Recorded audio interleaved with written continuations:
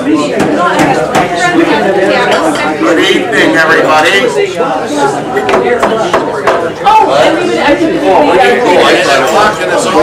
Welcome to the College of Complexes. My name's Tim. I'll be thinking before Brom gets here tonight for the college, and tonight we have our illustrious Bob Matter speaking about the truth about Vietnam. We have two rules here at the college. One is one fool at a time, and two, no personal attacks. I know, Charlie. I wish I could amend that to myself sometimes, but we wouldn't say anything about Bob now, would we? oh. The format of the college is in three parts. First, we have our infamous announcement period. Then our speaker speaks. Then we have the Q&A session. And then we follow up with our infamous rebuttal period, where you get to speak about anything under the sun, even perhaps what the speaker was speaking about tonight. And at 11 o'clock, we are out of here. So, to paraphrase Brom, without further ado, let's get the messages and announcements moving. Come on up front so we can get you fully. The microphone is broken because it was dropped last week, so you'll have to speak loudly and clearly like true soapboxers should. So, you have a loud voice so we can pick you up. All right, without any further ado, we will hear from our speaker, Bob Matter. All right.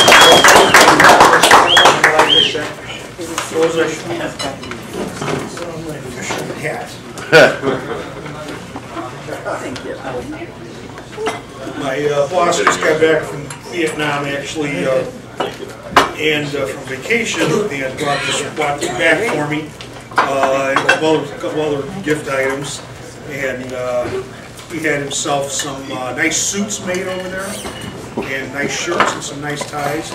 We have a suit made over there for $80. And they look really nice. I forgot how much the shirts are, but not much. There's no amplification, so please speak up loud. I started thinking about this speech back a few months ago as a result of being on Facebook. I saw a comment somebody had made. It was probably a thread about the Iraq War or Afghanistan, and somebody made a reference to Vietnam. And I thought it looked fishy, and I did a little quick research, and I found out that it was in fact fishy or a falsehood.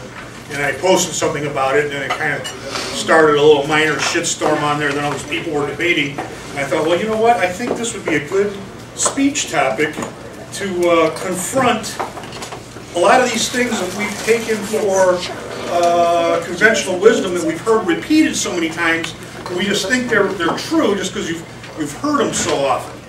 And the source is usually communist propaganda or liberals, liberal media, or liberals, like, guys like Red Charlie, spouting this stuff. And being somewhat of a skeptic, I thought, well, I'm gonna examine some of these kind of myths and falsehoods, and get to the truth of the matter and see if they're true or not. And some of the things I heard, as a matter of fact, I grew up during the Vietnam War. I was too young to go. I graduated from high school in '75, but I knew I had friends who had brothers who were in the war. 33 at the time. No, and they quit the draft in '72, by the way. But anyway. And I lived with a Vietnam vet for 3 years. I had a roommate. We shared a house together. And of course, I went to college with a number of Vietnam vets who, probably because of the recession of '73, decided to take advantage of the GI Bill benefits and go back to school. So I met a number of Vietnam vets in school, and of course I worked with them in jobs I had, and still continue to this day. I've been a volunteer at Facets for 11 years. This is about as loud as I can go, so you just have to be quiet and listen hard. So I've been at Facets for about 11 years, and a guy that I'm pretty friendly with there, a projectionist, Ron DeGraw, who's a Vietnam vet. He was a medic at Tui Wa Air Base, which is kind of on the southern coast. Vietnam is kind of S-shaped. That part that sticks out down there on the bottom, that's Tui Wa's right on that coast. So he was there in 1970. So anyway, so it's always been, you know, I've always been around veterans, and of course, you know, hearing the media, I was, you know, kind of always a news junkie as a kid. Saw the news, you know, daily on television, the newspapers about Vietnam. So it's always something that's been around. And one of the things I used to hear all the time, and you still hear it, I've heard it repeated here a number of times, was that the Vietnam War was waged for war profiteering by U.S. defense contractors. You hear that all the time. It was for the money. They did it for the money. And you know, I've also heard that the war was waged to exterminate black, brown, and poor people. You know, it was a form of our genocide, right? Over here, to get rid of the poor blacks and browns and poor whites. Then also, something else you hear all the time is we did it because Vietnam was a major rubber producer, and we wanted, you know, to take advantage of their rubber plantations and other natural resources, which is imperialism. Or how about this one? War was waged for control of the oil shipping lanes. That was one I used to hear a lot. And war was waged for control of offshore drilling in the South China Sea. That was another one I heard. And probably the most egregious spreader of falsehoods I found, I traced this back, this particular falsehood actually, amongst many, was from the same guy. War was waged to test new Pentagon weapons. Anybody know who said that? Riverside, New York, 1967. Martin Luther King. He gave a speech to something called the Coalition and Laity or something against the Vietnam War or something like that. And you can download that. It's a podcast on iTunes. You can download it for free. Just go over to iTunes, do a search for Vietnam, and a bunch of things will come up with Vietnam in them, games and books and albums or, you know, records, and then they'll have one thing's podcast. And scroll through the podcasts and you'll see something called something like Great Speeches in History or something like that. So what was the reason that he spoke? What was the reason that he spoke? Well, he has a whole bunch of them in that speech, but he says that war was waged to test new Pentagon weapons. And he compared us to Nazi Germany, just like the Germans were experimenting with, you know, their prisoners, you know, and the people in the concentration camps experimenting, you know, on you know, new medical techniques and things like that. So, and anyway, he had quite a few. I noticed probably 5 or 10 other myths and falsehoods I've heard over the years. I heard come directly out of that speech by Martin Luther King. So that's where I see a lot of that comes from now. Some other ones. I guess some of these on paper, some on the computer.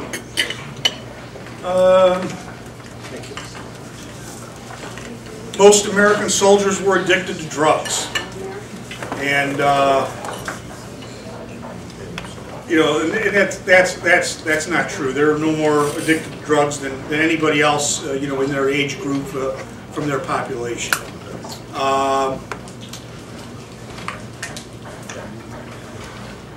Another myth, everybody thinks most Vietnam veterans were drafted. In fact, only 2/3 of the men who served in Vietnam, 2/3 of the men who served in Vietnam were volunteers, that's right. 2/3 of the men who served in World War II were drafted. But in Vietnam, only 1/3 were drafted. And 70% of those killed were volunteers. Now, how could that be? Well, that's because they tended to be pilots, and Ram, I'm getting the shadow mumbling from you over here that's disturbing me. You stuck with a socket. Shadow mumbling? Going around. What in your brain? Holy. So anyway, you know, they tended to be officers, and you know, they tended to be things like, you know, pilots. So those guys, the lead officers in the combat units, had a pretty high mortality rate. Here's a popular one. Suicides among Vietnam veterans, you know, are higher than than normal, things like that. And in fact, only the suicide rate was slightly elevated, but only for the first 5 years after they returned. And after that, they pretty much returned to normal.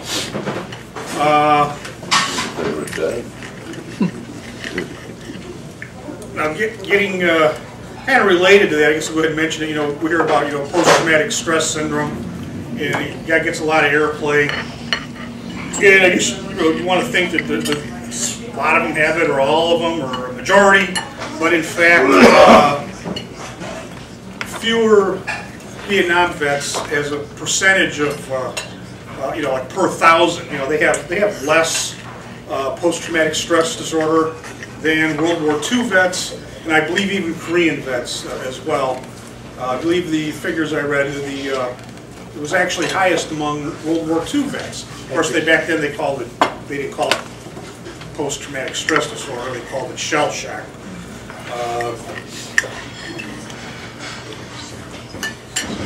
I would say that there are no doubt some serious psychological issues with Vietnam vets, though, that the World War II guys didn't have, and the Korean guys. You know, they did go through there were some hellacious firefights, prolonged ones. And the thing about Vietnam vets compared to other vets is that the ones that were in combat saw a lot more combat days in a year than the other guys did. Something like 240 days a year versus about 40 days in 4 years, or 10 days a year for a World War II vet.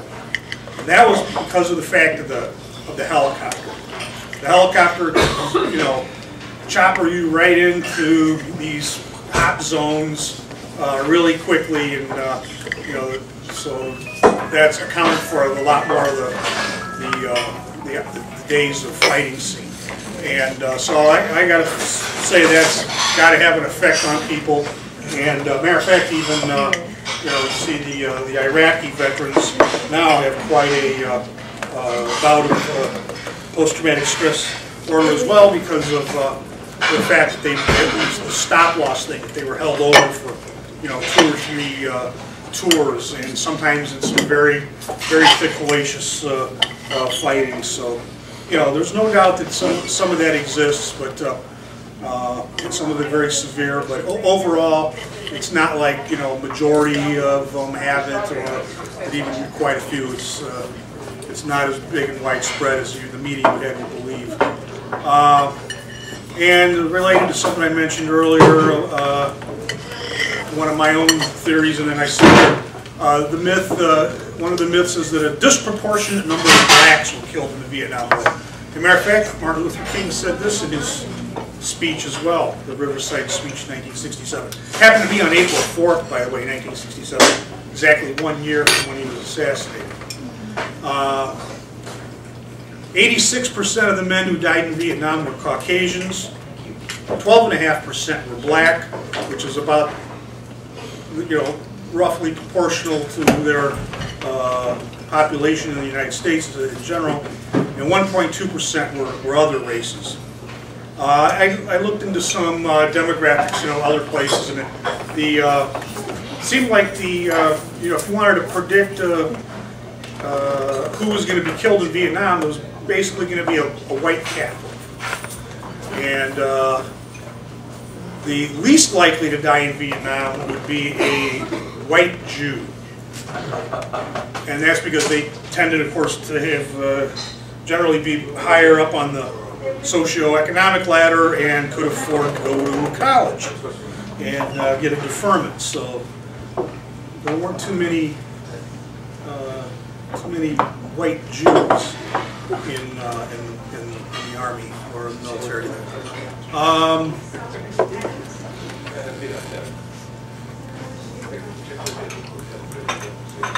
And again, we hear this thing, this myth that the war was fought largely by the poor and the uneducated. I haven't really addressed the poor a lot, but as far as uneducated, Vietnam veterans were the best educated forces we ever had.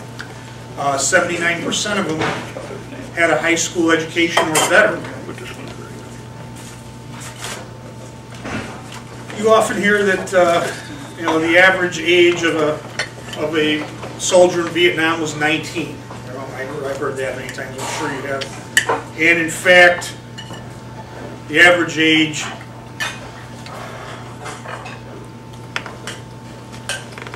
was actually 22. I just want to make sure that I got it right. When they came out.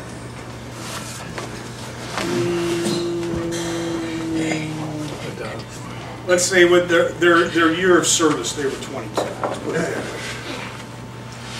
way. The average age fighting in World War II was 26 years of age.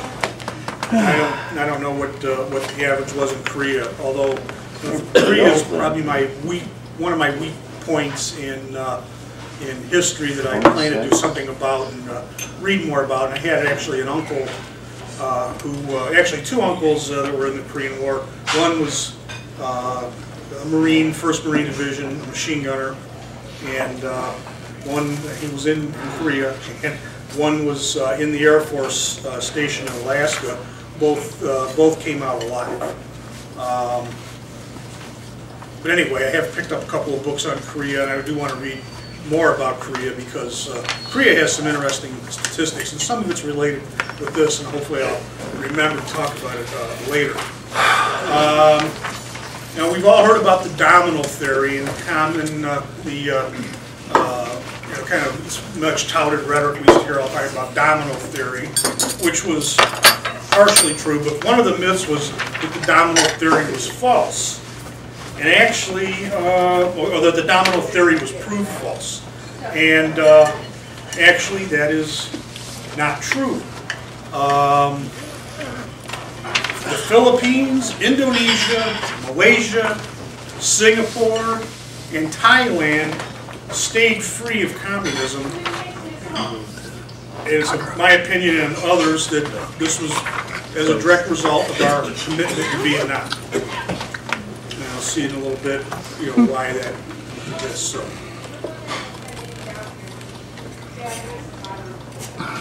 Vietnam was a proxy war, basically, between us and the Soviet Union. Just a chapter in the Cold War. And because of the fact that we won the Cold War, democracies are flourishing right now, pretty much. 179 of the 192 countries in the world with sovereign states are now electing their legislators. And so for the big picture, and we'll see in a little bit why Vietnam was important in shaping that big picture.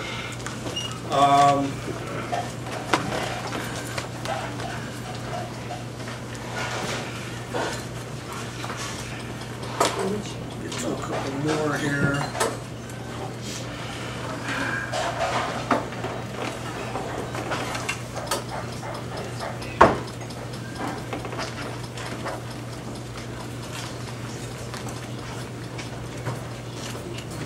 Some of this in bold, but I will.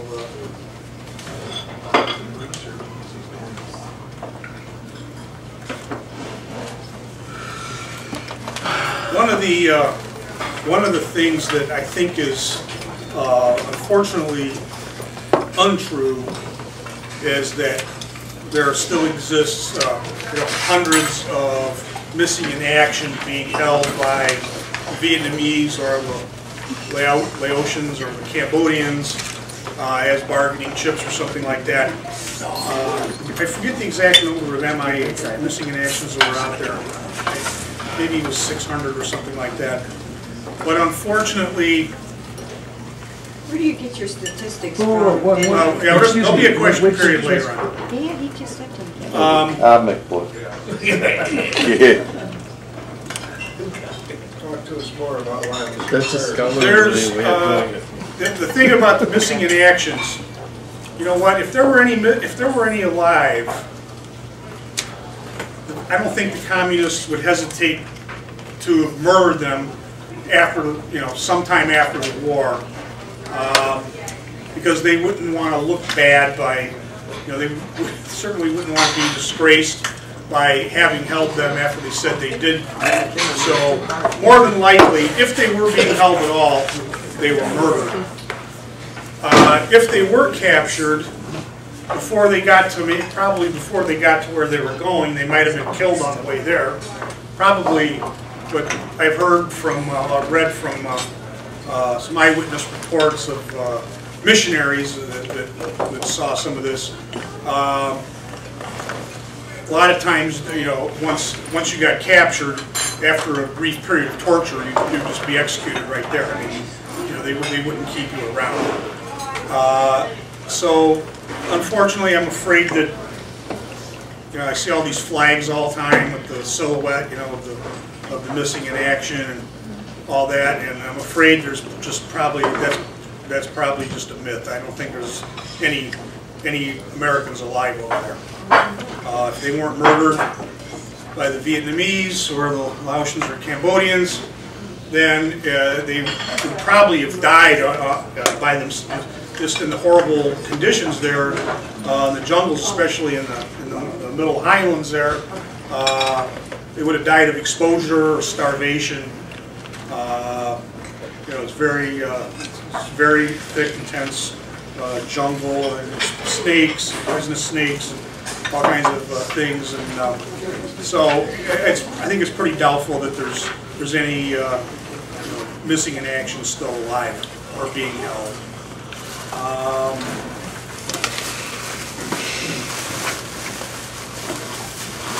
think of a few other.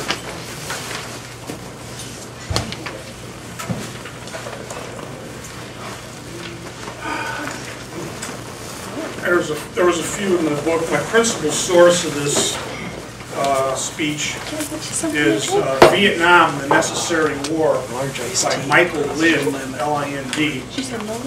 And he highlights a number of other myths that have come through the years. There were myths that you know, we could have reached a coalition government, you know, solution. You know, that's something communists always try to do. They tried to do this in China. They said they were going to do it in Korea. They said they were going to do it in Vietnam. You know, when Vietnam fell, and of course they went Laos and Cambodia immediately fell afterwards. Thank you. You know, they never have a coalition government. That's just something they say to appease the West. And I think, I believe the quote is actually footnoted in here from one of the leaders. Actually, you know, admitted it. You know, that's something we just do to appease the West. So the point is, you know, the main point of why we were there. It wasn't for oil, it wasn't for their rubber, you know, it wasn't for oil drilling or shipping or anything like that. But the chief purpose was to demonstrate America's credibility as a military power and a reliable ally to its enemies and its allies around the world. So there was a little grain of truth in the domino theory. I mean, generally, communism kind of jumps borders like a, you know, like a virus or something.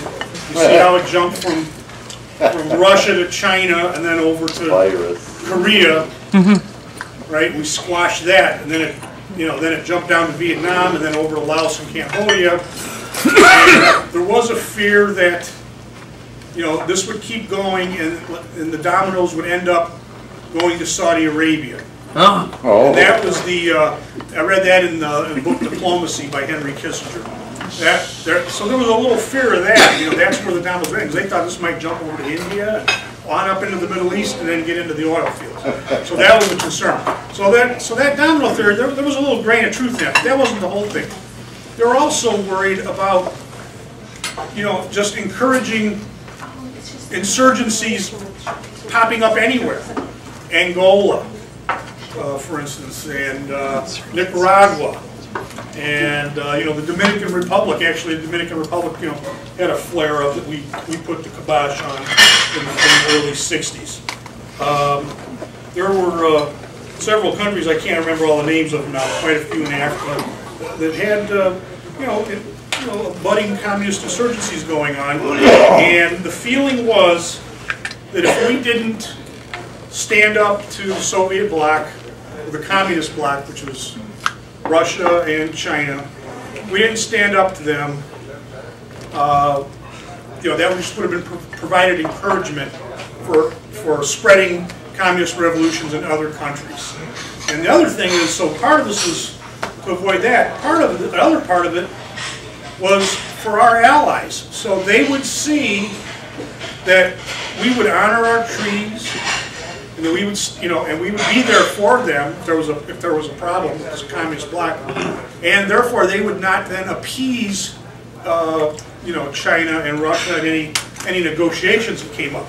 If there's a little worry or doubt that you won't be a credible ally, then you know, there's going to be a tendency to start appeasing that other power. And everybody kind of thought that, well, you know, the world's going to go one way or the other. It's going to be a showdown, and it's either going to go to Russia or us. And fortunately, it went to us. And I would like to claim all the victory, you know, for our side because of our military power and all that stuff. But I heard one, probably I would say credible story, attributing it more to Gorbachev. And he's a guy I would like to read more about. So one thing about doing these speeches I find out is that when you start getting into this stuff, it just kind of goes on.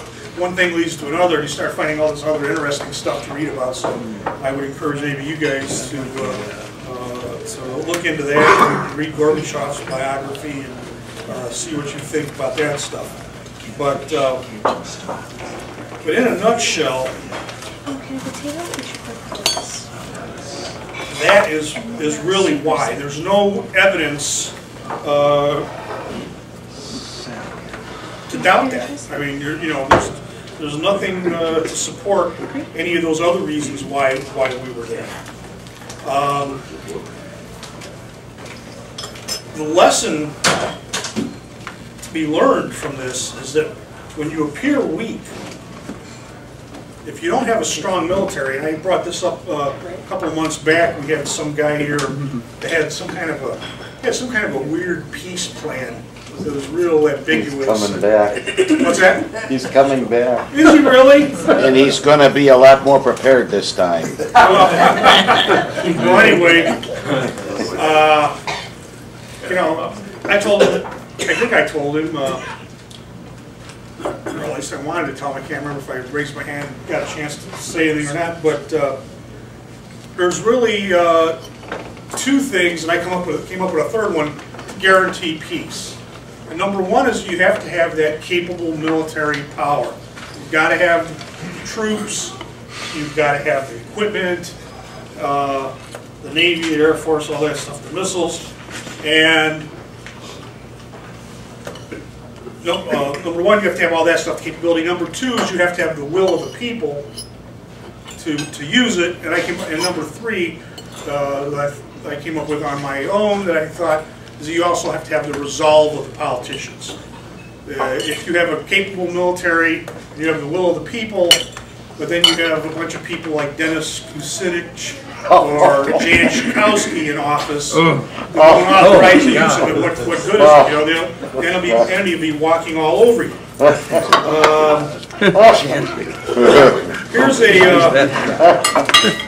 Here's a little quote right from Uncle Joe Stalin for you. Hey, Uncle Joe. All right.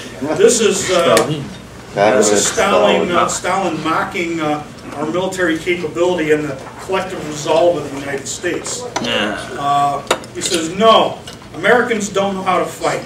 Right. After the Korean War in particular, they have lost the capability to wage a large-scale war. They are pinning their hopes on the atom bomb and air power. Yeah. But one cannot win a war with that. One needs infantry. And they don't have much infantry. The infantry they do have is weak. They are fighting Little Korea, and already people are weeping in the USA. What will happen if they start a large-scale war? Then perhaps everyone will weep. So that was something that Stalin said. Related to that, in World War II, there's a German guy named Hakim von Ribbentrop, foreign minister. Joachim. Ribbentrop. It's Joachim von Joachim? Joachim. Well, I can't. Joachim. Von Ribbentrop, okay, foreign minister of National Socialist Germany. Yes. And he says that the fact that the United States has reacted to Japan's occupation of Indochina, remember Japan occupied Indochina earlier before we got involved in World War II.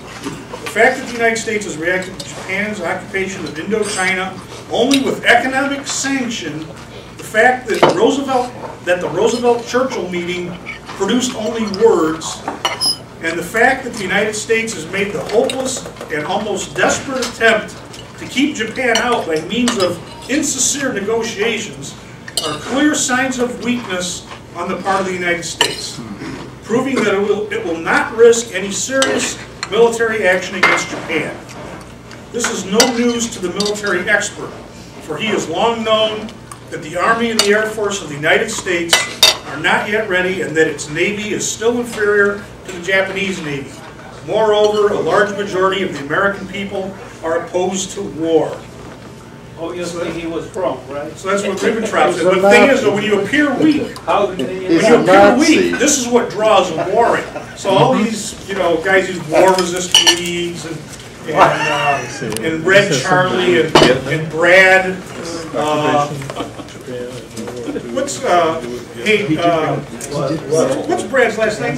Little. Brad Little. Yeah, Brad Little. I don't know. He's not here tonight. He's the former pacifist presidential candidate. He comes here quite often, but all these guys, they want to quit military spending and give everybody a big fat check to go out and blow on a big TV and some beer and cigarettes and stuff. Well, that's exactly how you get a war. When you look weak to your enemy.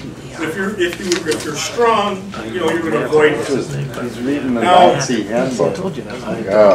This is a quote from Mao Zedong himself, who was basically a mentor to Ho Chi Minh and sort of the consigliere. Ho Chi Minh often got advice from Mao, and this is what he says in 1964, October 5th, 1964. It is impossible for the United States to send many troops to South Vietnam. The Americans together have 18 Army divisions. They have to keep half of these divisions, i.e. 9 of them, at home, and can send abroad the other 9 divisions. Among these divisions, half are in Europe and half are in the Asia-Pacific region. And they have stationed more divisions in Asia than elsewhere in the region, namely 3 divisions. One is in South Korea, one in Hawaii, and the third one, it says original not clear, so they weren't sure what he said for the third one. They also placed fewer than 1 division of Marine Corps troops in Okinawa in Japan. So we know that there's something Mao was looking at. They look at our troop counts. They look at our equipment and stuff, and they look at our will to fight. And like I said, when you appear weak to your enemies, that's what gets them to move against you, or perhaps move against your allies. And that's why the War Resisters League and pacifists and all that. That is why they are so wrong. If you want to avoid war and have peace, you have to be prepared for war. That's what I am with my neighbors. No. Now, in the early part of our involvement in Vietnam, China was basically supporting North Vietnam, helping them out. They did send overall, over 300,000 troops in the North Vietnam, about 170-some thousand at a time, and they took largely kind of more or less support roles that enabled North Vietnam to free people up to set to the south to fight the Americans. So the Chinese troops were there operating the Soviet supplied air defense system, which was pretty elaborate, helping to build roads, helping with logistics and things like that. The second half of the war, basically, the Soviet Union was really, doing all the heavy lifting as far as supplies. They were supplying artillery. They were supplying, trucks and just all kinds of things. About, I think it was half of the money that the Soviet Union gave to satellite countries. About half of it was that Vietnam effort. So we drained, considerable amount of money from Vietnam. The other half was split between Cuba and North Korea.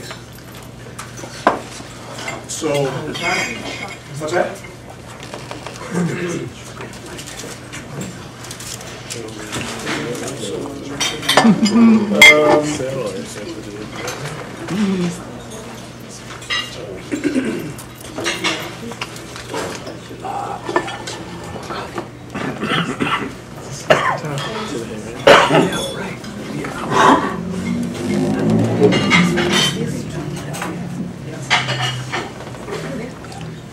I think that's probably all I've got that's in the major,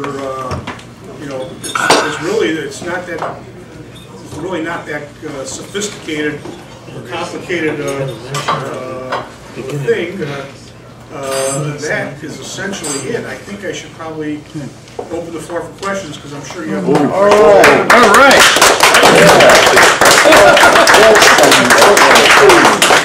All right. Well, I had my hand up first. Oh, yeah. All right, I'll go with Get a I've been a comment moderator. tonight. Who do you consider won the Vietnam War? What's that? Who do you think won the Vietnam War? Well, if you look at, you have to look at the Vietnam War was just a chapter in the Cold War. It was just a part of the Cold War. We won the Cold War. People say, well, we lost the Vietnam War, but, there's different ways of losing. You can run away or you can get thrown out. And we more or less got thrown out, but we put up a good fight, and we lost, 58,200 Americans, and we estimated, at the time, that they lost 750,000 Viet Cong and North Vietnamese regulars. But in 1995, at a 20-year celebration they had in Vietnam, they actually admitted that their losses were military people were 1.1 million. And now one thing we were often criticized for overcounting, the body count, and that's something General Westmoreland was given a lot of grief for that. And there was some overcount, some, let's see, fudging numbers early on, but that was mostly by the South Vietnamese guys who wanted to make a good-looking picture to get us involved. So they said, yeah, we're killing all these guys. But when we got around, when we came into it, we didn't really fudge the numbers. But what happened was that, that these totalitarian regimes are meticulous. They keep meticulous track of things like that. And they also were really good about removing their wounded and their dead right away, so we would really never know. We just had to kind of use guesses that probably for every one confirmed body count dead, there was probably 2 wounded and things like that. But you know, they sure they got a hell of a beating. Now, there are a number of civilians, I've seen different numbers on civilian body counts. There may have been, you know, there may have been 900,000 civilians killed as well. So, you know, they lost a couple million people probably. And if you look at it in that respect, it looks like we won. If you're going to count that way. Don't you consider the fact that an Intel plant opened up there last year a fact that we won? You know, well, you know, one thing I was surprised to see when my boss sent me some pictures while he was over there. He sent me a picture of a supermarket shelf, and it had Pringles on it, and one of the Pringles cans was seaweed flavor, and it's something I've never seen here. But you know, they are actually just kind of recently, just now, kind of switching, kind of taking a cue from China. Just starting to open up some free market reforms now. I looked at a number of charts, things like GDP and, you know, income per person and things like that, and they were basically just flat. Matter of fact, I looked at Laos, Cambodia, Vietnam, and they were all just flat ever since the end of the war. Until recently, they started going up a little bit. But meanwhile, you look at China, you know, Japan and Singapore and everybody else, and they're all zooming. But so they're still a planned economy, but they're just now starting some free market reforms there, and yeah, I think, you know, like I said, I think they'll come along. Whether that means we won, like, well, we won the Cold War, you know, and communism is you know, tends to be retrenching, and you know, global trade is on the move. So Walmart sweatshop. Walmart's been the best thing that happened to this. Yeah, I got a whole bunch of questions, but I'll just start with this one. How can you stand there and say we won the Cold War? The United States of America is destitute. If you think we won the Cold War, then you got to write out a check right now to pay $50,000, which is your share of the debt.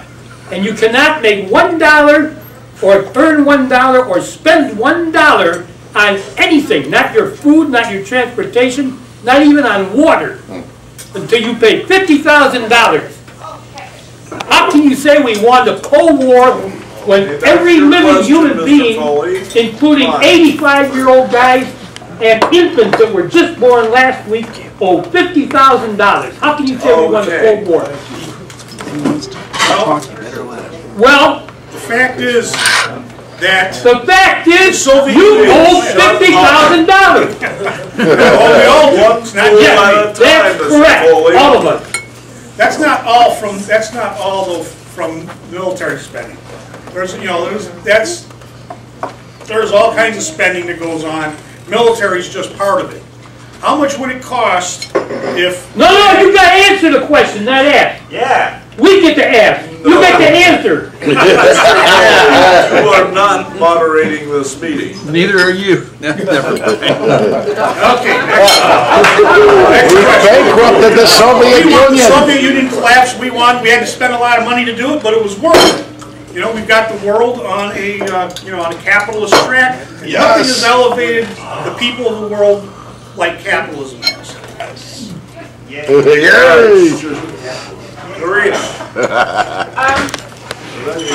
In the talk, you said that, well, in this listing, you said that Vietnam was worth the price paid in blood and treasure. Part of that price, was part of that price Cambodia and having the Khmer Rouge come in and decimate Cambodia? Right. Well, by us being there, you know, we prolonged that for about 10 years. And a couple million people were killed over there. And like I said, by us being there, we prolonged it. A lot of people were able to escape. I forgot how many came from North Vietnam to the South Vietnam.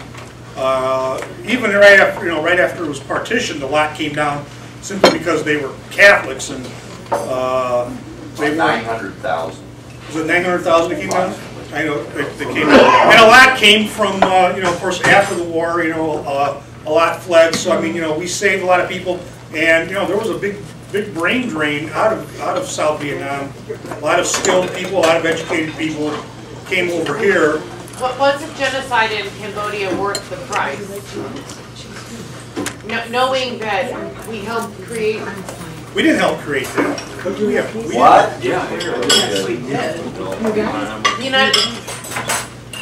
When we bombed Cambodia, that didn't create the vacuum for the Khmer Rouge to come in and. Well, we've got no control over what the Khmer Rouge decides to do. They were, Sihanouk was helping out the Vietnamese. He was letting them use the ports. He was letting them use the part of the Ho Chi Minh Trail. So that was his decision to enlarge the war. And Johnson kind of avoided going over there, but when Nixon came in, he realized that hey, if they're taking that involvement in the war, then they're going to have to get pay the consequences of it. Was Kennedy wrong during the Cuban Missile Crisis? We didn't actually engage in war. Would Kennedy have been more distinguished and correct if he just bombed or dropped and created a hot war in the Cuban Missile Crisis? No comment. Maybe we should have fired at them, and would that have been a better, because we would have looked mightier, or we would have looked more powerful, or more respectful? Yeah, we would not have Bob talking to us here. Yeah, if I understand you right, you're suggesting that our primary reason for going in there was to demonstrate to the world, especially to our possible allies, that we are capable of standing up against an aggressor nation, yada, yada, yada. If that were the case, why would we pick a country which no one has successfully been able to occupy and conquer? The Chinese tried it in the 8th and 12th century, the French tried it in the 19th century, the Japanese tried it in the 20th century. They were able to control the cities as we were, but nothing beyond that. Wouldn't our planners in Washington, who are not complete idiots, have picked a country as a test case, if you will, that we were pretty darn sure that we were going to win? Well, no, unfortunately, you don't really get to pick, where you're going to fight all the time.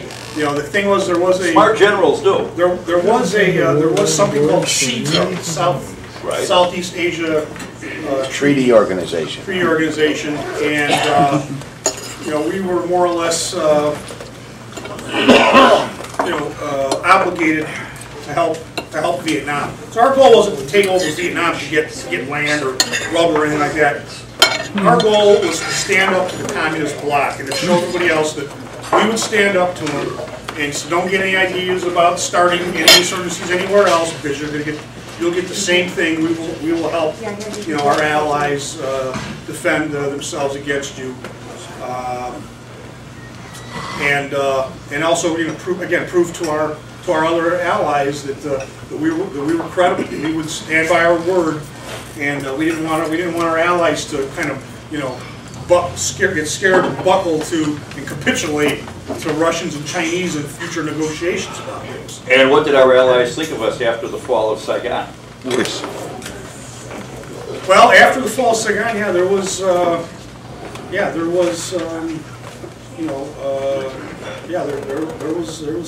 issues there. There was a number of other that empowered a number of other insurgencies to start. And unfortunately, I'm going to mention what Vietnam had to do with Korea. The similarity is that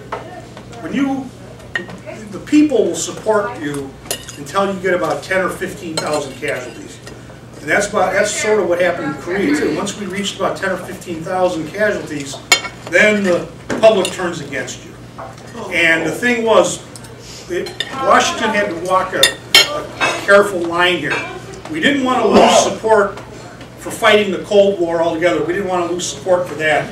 So we kind of had to, draw Vietnam to a close. We had so many, now we're well over the 15,000 casualty numbers.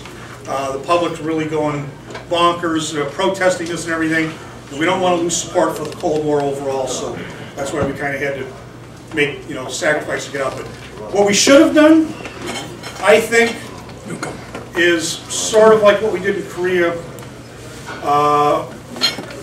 We probably should have put a perimeter around the cities and not let any supplies in or out, any military supplies in or out, and not go out and engage the Vietnamese out in the jungles and stuff like we did. But kind of unfortunately, we had a couple of big skirmishes in 1965, I think in November of 65, Pine Tree area, and boy, we killed a lot of them, and that gave Westmoreland, encouragement to keep going out there and chasing those commies out in the woods, and then, then we get out there and we take a lot of casualties a lot of times. Now, we killed a lot more of them, but we also took a lot of casualties ourselves. We probably could have played it safer by just encircling the cities. We're more or less the free, Vietnamese were, and most of the peasantry and the jungle areas, the smaller areas were communist controlled. And that probably would have worked. It would have lasted a long time, but that probably would have been our salvation. Although I did hear from one friend of mine who's a Vietnam vet said, no, that wouldn't have worked either. They still would have got the supplies in somehow.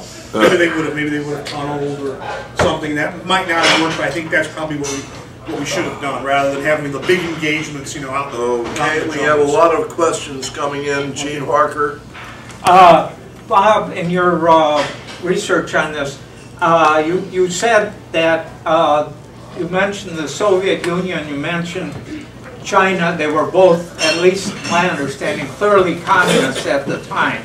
Were they in complete agreement, or was there some dissent between the two? So how did those two relate to Vietnam? Well, they sort of had an uneasy alliance. They were kind of in competition to see who was going to evolve to be the leader of world revolution, world communist revolution. So they were kind of in competition for that.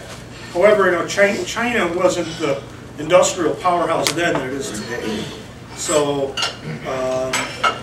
they didn't have the wherewithal to provide a lot of the sophisticated things like MiGs. The Soviet Union provided jets, pilots.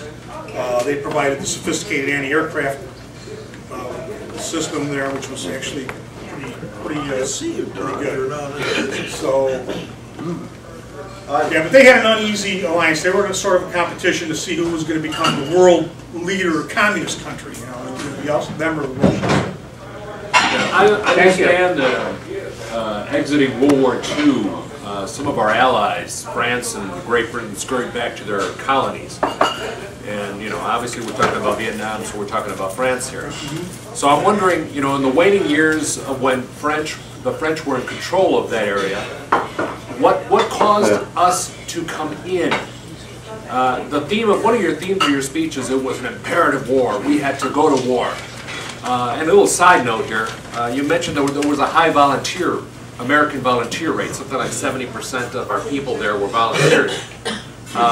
So I'm wondering what brought us into that war. Was there an underlying security pact with France or the underlying colony? Well, and what emotional trends in the States caused such a high volunteerism for this war? It's not like we were attacked at Pearl Harbor. We're talking about abstractions, domino theories. Why did our young people want to go to this war? Well, first let's talk about France.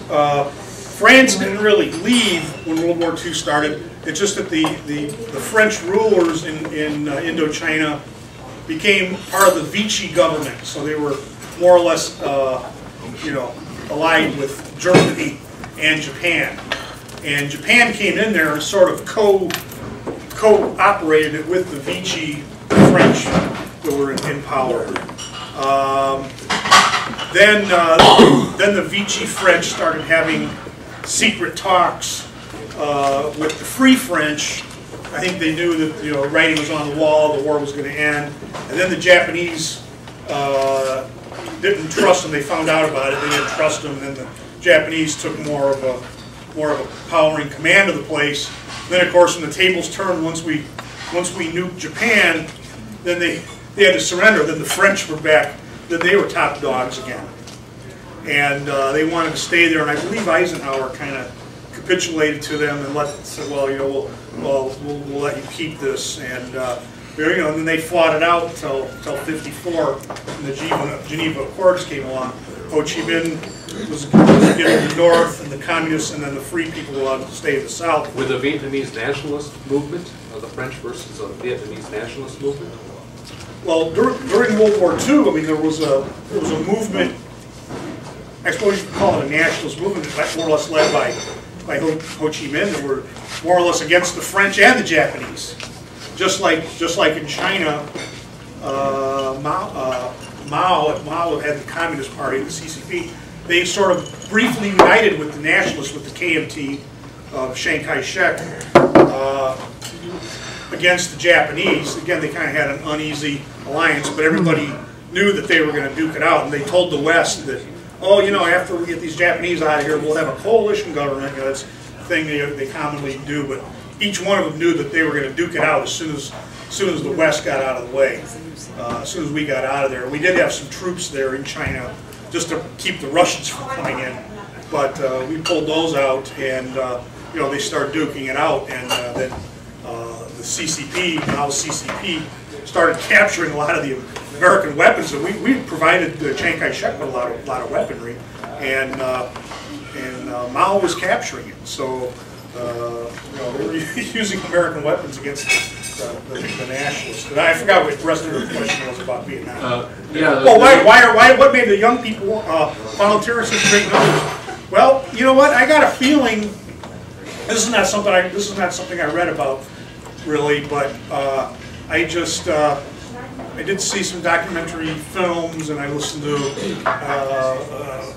some other speeches on some podcasts, and I kind of got a feeling that this was the TV generation, and I think these kids were exposed to all the jingoism or patriotism following World War II, all the movies and everything, and you know, that idea of that military life, you know, the medals, the honor, that's very seductive.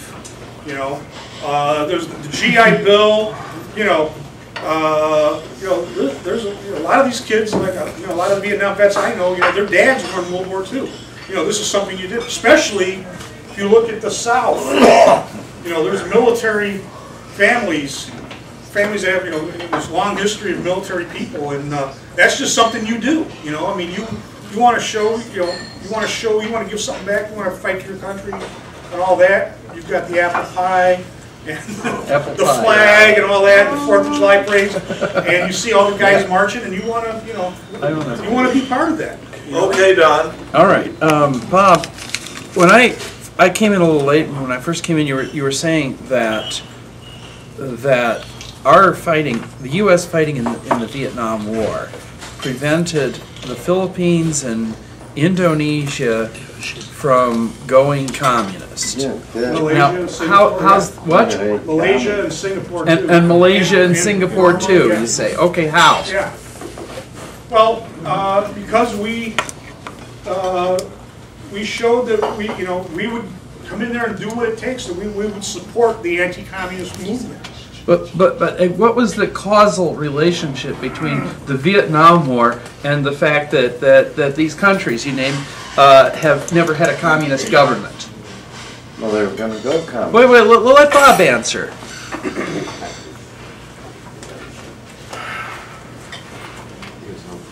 Which countries have never had a communist? Well, Indonesia, the Philippines, Malaysia, and Singapore, the 4 countries that Bob mentioned. Well, I think it's because the insurgencies in those countries realized that that the anti-communist forces had us to depend on. We would help them out with whatever it took. You know, if it was people, if it was weaponry or advisors or whatever. That they weren't going to be a pushover. You know, you're not going to be able to just go thug, you know, like thugs, push these places over. That they would have, our help. They can depend on us to provide weapons and people or whatever to fight them.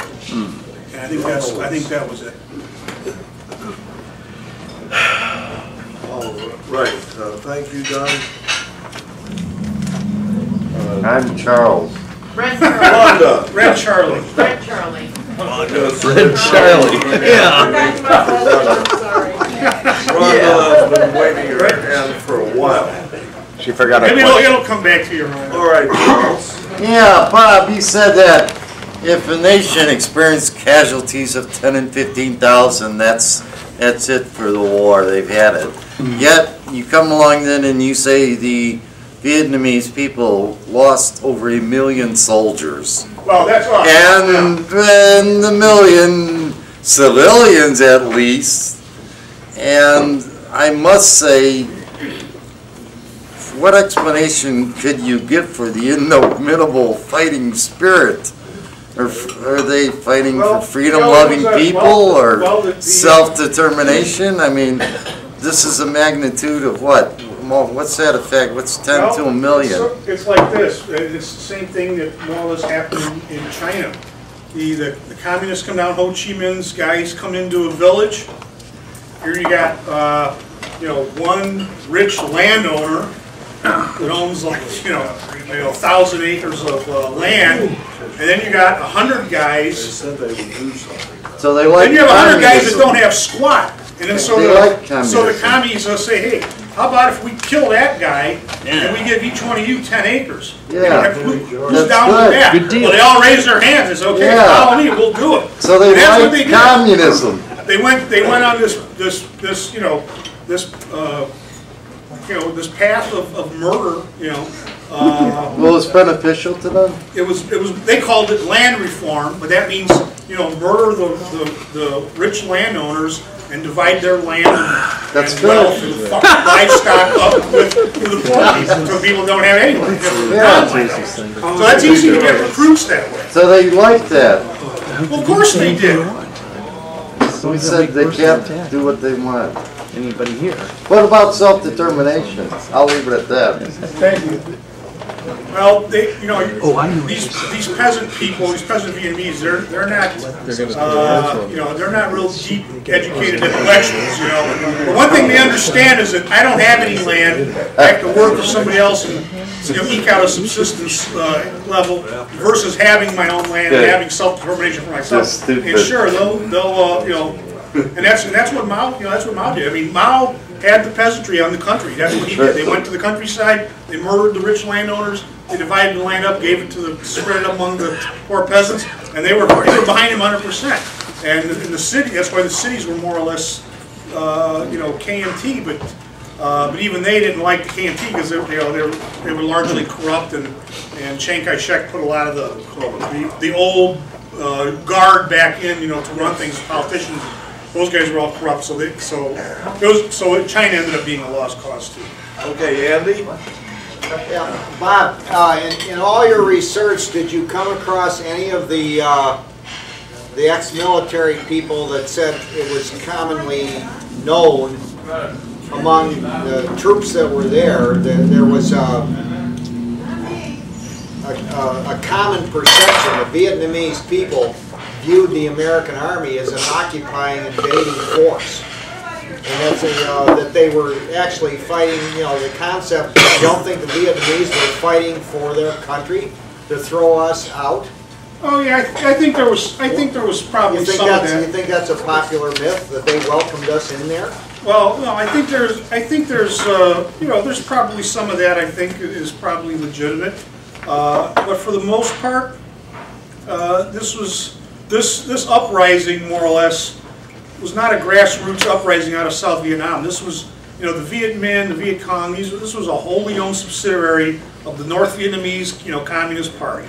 You think the South Vietnamese weren't really helping at all? I mean, they were innocent bystanders. Why did they all flood down to South Vietnam? Why didn't they all flood up to the north? When they created the division, if they were in love with communism and Ho and North Vietnamese, but instead it was the other way around, like it always has been. They all, just like in Cuba, they all flooded to to the freedom. Nobody wants to stay there and live under a totalitarian regime Yeah, unless you're them people like landowners Red got out Charlie of that it. want to get in on the land grab, you know. All right, the lady in back. When you quote, you say that the price in blood and treasure was worth it. There are still people who are paying the price for this war. And a lot of it was left in the ground. And I'm talking about dioxin. And I lived in Niagara Falls for 20 years. I cared for the children of Grand Island as their school nurse. And they moved people out of the Love Canal, and they relocated them. The Love Canal became a ghost town in Niagara Falls because of dioxin from the Defense Department and Hooker Chemical. We're talking about children and adults. I cared for children that had seizure disorders, leukemias, terrible problems, diabetes. They're discovering that the veterans from the war have developed type 2 diabetes because of dioxin. Yeah, well, let me tell you something about dioxin. And I can tell you that I personally, my health was affected because I lived downwind of the Love Canal Reclamation Project. If you say it's worth it, then you have to talk about the living people that are still paying the price for this war. You're talking about the Agent Orange. Agent Orange, dioxin is the active ingredient in Agent Orange, the defoliant that was used in Vietnam. Tell me that it is worth it, these living people that are the inheritors of this defoliant.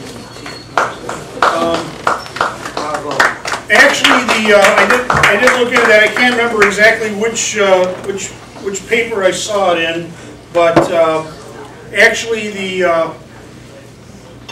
concentrations used, you know, were pretty small, and dioxin decays in sunlight, and for the most part, when they sprayed, you know, it was uninhabited, or else soldiers didn't go into it until, you know, until a safe period when it had time to decay. Love Canal, it was So, buried in well, Love Canal is not Vietnam. I mean, I don't know what happened at Love Canal, but that's not Vietnam. Now, maybe they had higher concentrations, or whatever, but Vietnam had, you know, they used lower concentrations, and again, it was, you know, people didn't go in there until after the safe period, you know, of sunlight to break it down. So it wasn't all that bad in Vietnam. So it's greatly exaggerated. I mean, there may be some people that handled it, you know, that were exposed to larger concentrations that had some problems, but the overall, you know, general forces, no, they don't. You know, they were more or less, you know, okay. They had permissible exposure levels. Okay, Rhonda, then Ernie. Okay, so I'm gonna, not specifically her point, but you said something about the reason that the American public started to be against it was the number of casualties. After it hit a certain number of casualties, then the American public turned away. Yeah. But isn't it true that part of what happened had to do with the kinds of media attention where we saw for the first time pictures of what actually happened in war, in Life magazine and other things? And isn't it also true that there were different types of warfare going on? Like, what was the role of torture in the Vietnam War? Well, a lot of Americans were tortured. Who were captured, who were probably tortured. There wasn't too much torture going on the other way. You know, we had a couple of atrocities. Of course, My Lai being the big one everybody knows about. There was a smaller one. I can't remember the name of it now anymore. But basically, our atrocities, especially compared to the North Vietnamese, difference between night and day. We were real. When the North Vietnamese took. Media were not representative of what was going on the rest of the time. A few bad apples. Every now and then. Oh, please. I mean, one full at a time. There was virtually no torture They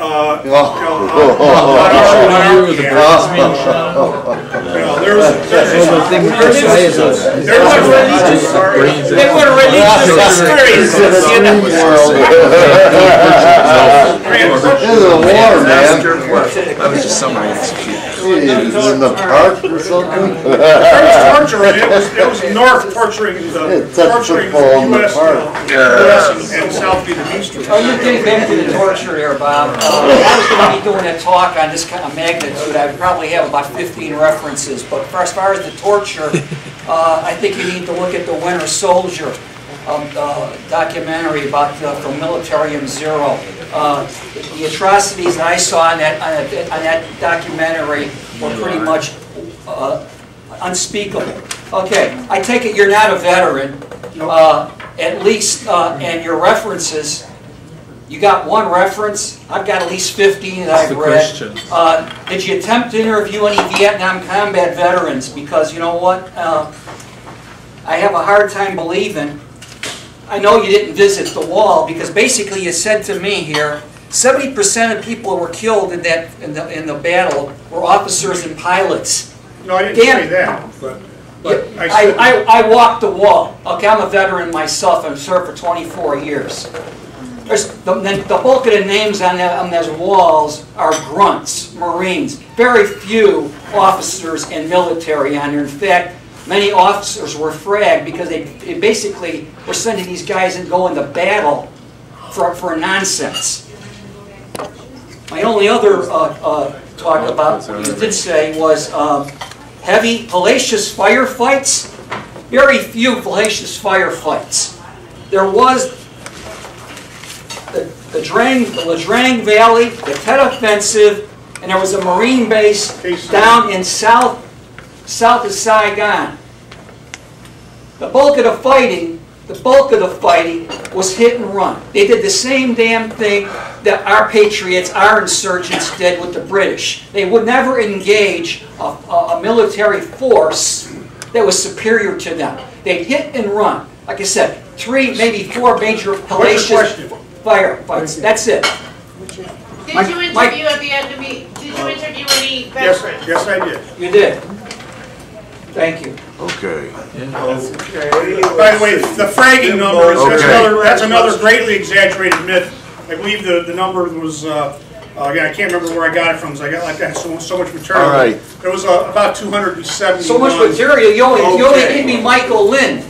You only gave me Michael Lynn. Well, that was my principal book. But there's there's countless things on the internet. A couple Vietnam vets compiled stuff from 15 or 30 sources. View the Winter Soldier. I did see Winter Soldier, and the business about pushing the Vietnamese out of the aircraft. That's been way blown over. I read a story from a guy who was in a helicopter with one of those that happened, and what happened was that a Vietnamese soldier, a North Vietnamese soldier that was wounded, that they were trying to take to a hospital, died in the helicopter. And he had a bad abdominal wound. He had a bandage on. So they decided to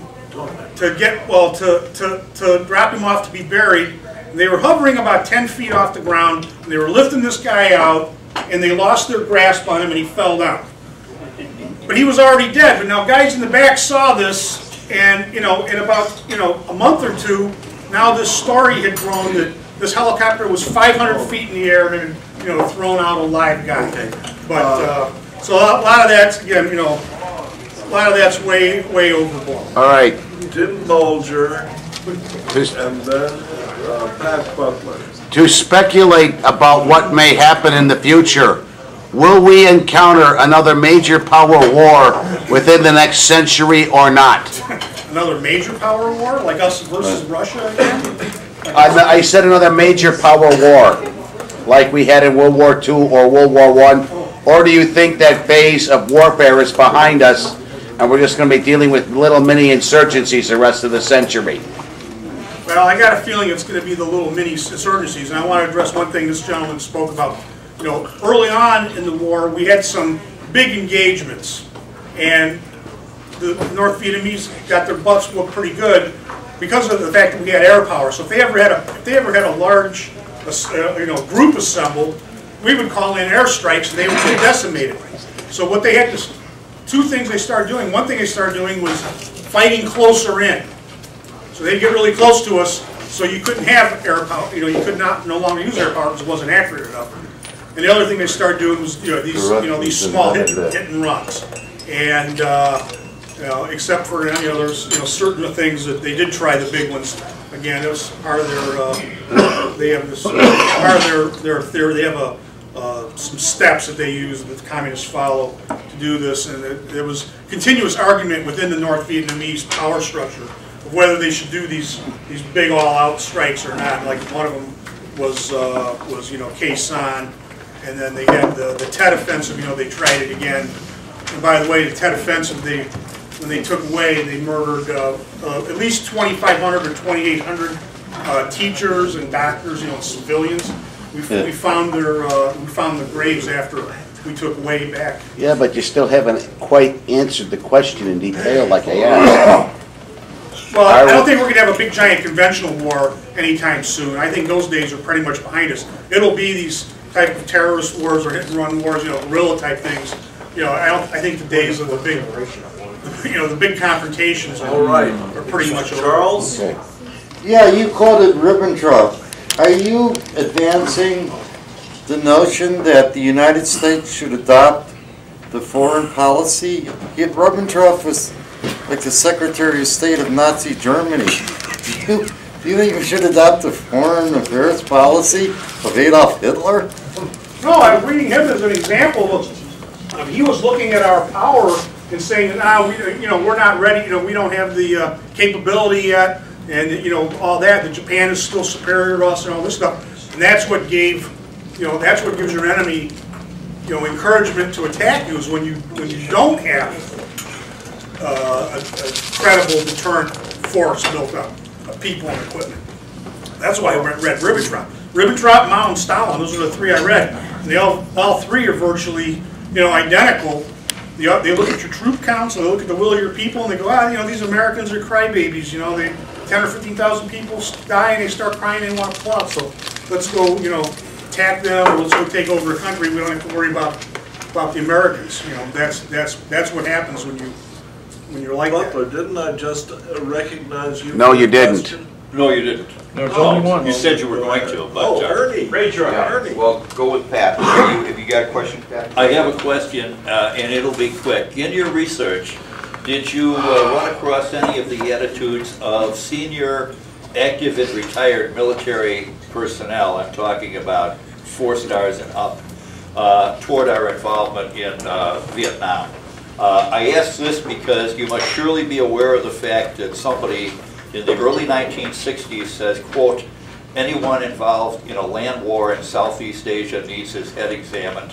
That man was General Douglas MacArthur. Yeah, that opinion was actually, pretty common in a lot of places. I mean, I heard similar things. I listened to some tapes of Johnson, the Johnson administration. I heard him, he'd having these late night conversations with senators and congressmen, and he would say things like, well, this Vietnam War is the biggest goddamn mess I've ever seen. I don't know how we're going to get out of it and stuff like that. I mean, everybody knew it was. So isn't it the utter example of the highest level of stupidity, or the lowest, to go into a war like that against the advice of some of your finest experts? No, again, we had to make the stand against the communist bloc, and that's where the stand was going to be, in Indochina. And so that's, again, you don't really get to pick and choose all this is going to be. Our problem, though, I think, was the fact that we kind of let the generals fight the previous war. They wanted to go out into the jungles and engage the enemy instead of just taking basically a defensive position, ringing the major cities and protecting those and not letting any military in around. Because the Vietnamese or the Viet Cong were running basically a terrorist campaign in the cities. They were assassinating politicians, teachers, any opponents of Ho Chi Minh and things like that, and they're blowing things up, and And the supplies were getting out. There were sympathizers in the cities that were sending supplies out to where these guys were hiding. Okay, So no we follow-up, Bernie. probably should have had perimeters and done it that way. They would have Go ahead, less Ernie. casualties. Yeah, Rhonda's question touched on this a little bit, but maybe you can expand. The Vietnam War was initially popular, as are all wars. So was Iraq, Afghanistan, everything else. The popularity wanes. Could you go into your opinion and your author's opinion as to some more specifics as to why the popularity of Vietnam waned? Because Vietnam, I think, I'm not entirely correct on that, I think it was the first war that we were in big time where there were major public outcries against it. There was some even against World War II. A little bit against Korea, but Korea lasted much shorter. Vietnam, there were huge demonstrations all over. Well, to what do you attribute this? Well, the draft, the fact that we had a draft until 1972 had a lot to do with it, because as soon as the draft ended, you noticed almost overnight the protests stopped. Almost overnight. So Also volunteering stopped. So the draft, you know, was, I would say that's the big thing to look at. Once that draft stopped, then that was it. People really didn't care anymore. All right, Mike Foley and Gene Anderson hasn't spoken before. I want to ask you about this business about. Please, Mike. Gene, we'll get Gene has not had a question. Oh, okay. Follow up on Pat a little bit. Mike Arthur spoke about the hazards and why we shouldn't be there. I heard them tapes that the president was speaking about. The guy wrote a book about it, and he also had the tape. I read the Secretary of Defense, McNamara. Now, these are the top folks out there, people.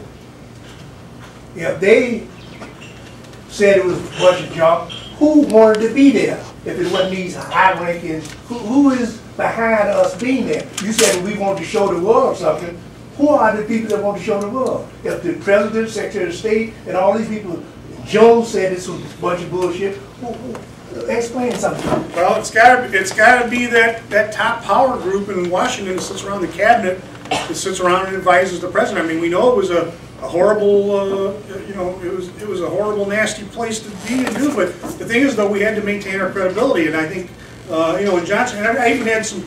I remember I heard or read some quotes from Johnson. That, you know, he was stuck in that. He was in that hard place. I mean, you know. Again, we had to keep the, you know, he's talking to the CIA and all that too. You know, he gets advice from a lot of people, and there's a National Security Council and all this stuff. And again, we had to maintain that balance there, where we didn't. Who was the people? Otherwise, after who was the president listening to? Who was McNamara listening to? In the big time, John Foster Dulles. Who was that had more influence than they had? That's what I'm saying. The Dulles brothers. All right. And you know what? I read so many names. They're just kind of all foggy in my head. But in this book and in several other documents, you know, I read you know, they just mentioned so many names of lesser people in the State Department and National Security advisors and people even in the Pentagon. They weren't all, you know, that much against it. A lot of them wanted to say, well, we need more. We just need more troops and this and that. And you know what? Look what happened when we stayed in Korea. That division is still there, and South Korea has still not been attacked from North Korea. We pulled out of Vietnam, and you know, like as soon as we were gone, you know, there they were down there, you know, taking over the place and you know, inflicting all their terror on the people in South Vietnam. And you know, maybe we should have stayed and maintained the force to keep it like Korea. But as far as I know, we're still in Korea. Elizabeth, you had your hand up a long time ago. I just keep thinking, my heart is just so sad when I think about war, because would you agree, and I'm going to put this in a question form, wouldn't you agree that war is like hell, and it brings out man's inhumanity to man, that our freedom is not free, and right now my heart wants to say thank you to the veteran over there who served, what did he say, 24 24 years. I think, don't you agree that we need to thank our veterans for putting their lives on the line and fighting for the air that we're breathing here tonight? Oh yeah, definitely. I mean, definitely. And like war, I mean, war is war, you know, like we kill each other. Sad. Yep, it is, but, you know. However, that, and whatever kind of question from you want to make of that, please, thank you. But again, it's, you know, it's sort of a, it's a necessary evil if you want to fight like we did. You know, we did the honorable thing. We helped our allies fight against totalitarianism, against the totalitarianism regime, and we ended up, you know, more or less losing it to them. But we put up a good fight, and we kept a lot of other countries from going communist. And the way things worked out, you know, we did win the Cold War. I mean, Russia collapsed. We don't have them to worry about anymore. But it's hard to integrate. It's hard to integrate that kind of reality into being human beings who care. We all live on the same planet. How do we take care of each other in an affirming, life-giving way? So it's hard. Yeah. Okay, Mike Fuller. Next. No, the guy in the red shirt. Okay. Guy in the red shirt. Stand up, my wife says. All right, so your thesis is number one, that you need military preparedness to defend yourselves and keep the peace. Right. Your second thesis is that in the Vietnam War, it was worth it because the insurgencies throughout Southeast Asia saw that we were determined and therefore backed off. Is that a good? Yeah. So your opinion is that the United States would, and you also, your third thing is that we had to demonstrate to our allies our determination, right? Three things. So you believe that after 1974, all the way maybe through 1990, that this country would have gone to war anywhere in Southeast Asia in a major military campaign to defeat an insurgency. Is that my understanding? Well, do you really believe that? Oh well, no. I mean, no. We wouldn't have. That's that Vietnam syndrome that we've been, you know, had been suffering until George Bush finally. Now you're saying that because of what happened in Vietnam, one of your theses failed, and that the aim of the war failed because we would not have gone in and shown our allies, maybe even in Europe, which was a big problem in the 1980s. That the Europeans believed we wouldn't fight for them. So the Vietnam War was a failure, if I hear you right, because it proved to our allies that we would not stay, because the end result was that they had to go to the wrong place for us. That's taking your thesis and just looking at it. Well, I don't know if I can interpret that very clearly or not, but let me put it this way. Okay, so the experience of the Vietnam War did leave, you know, the public and, you know, a lot of the, you know, liberal politicians, you know, in that. No Republicans back at the end of the war? Oh no, there's Republicans, usually, you know, isolationists as well.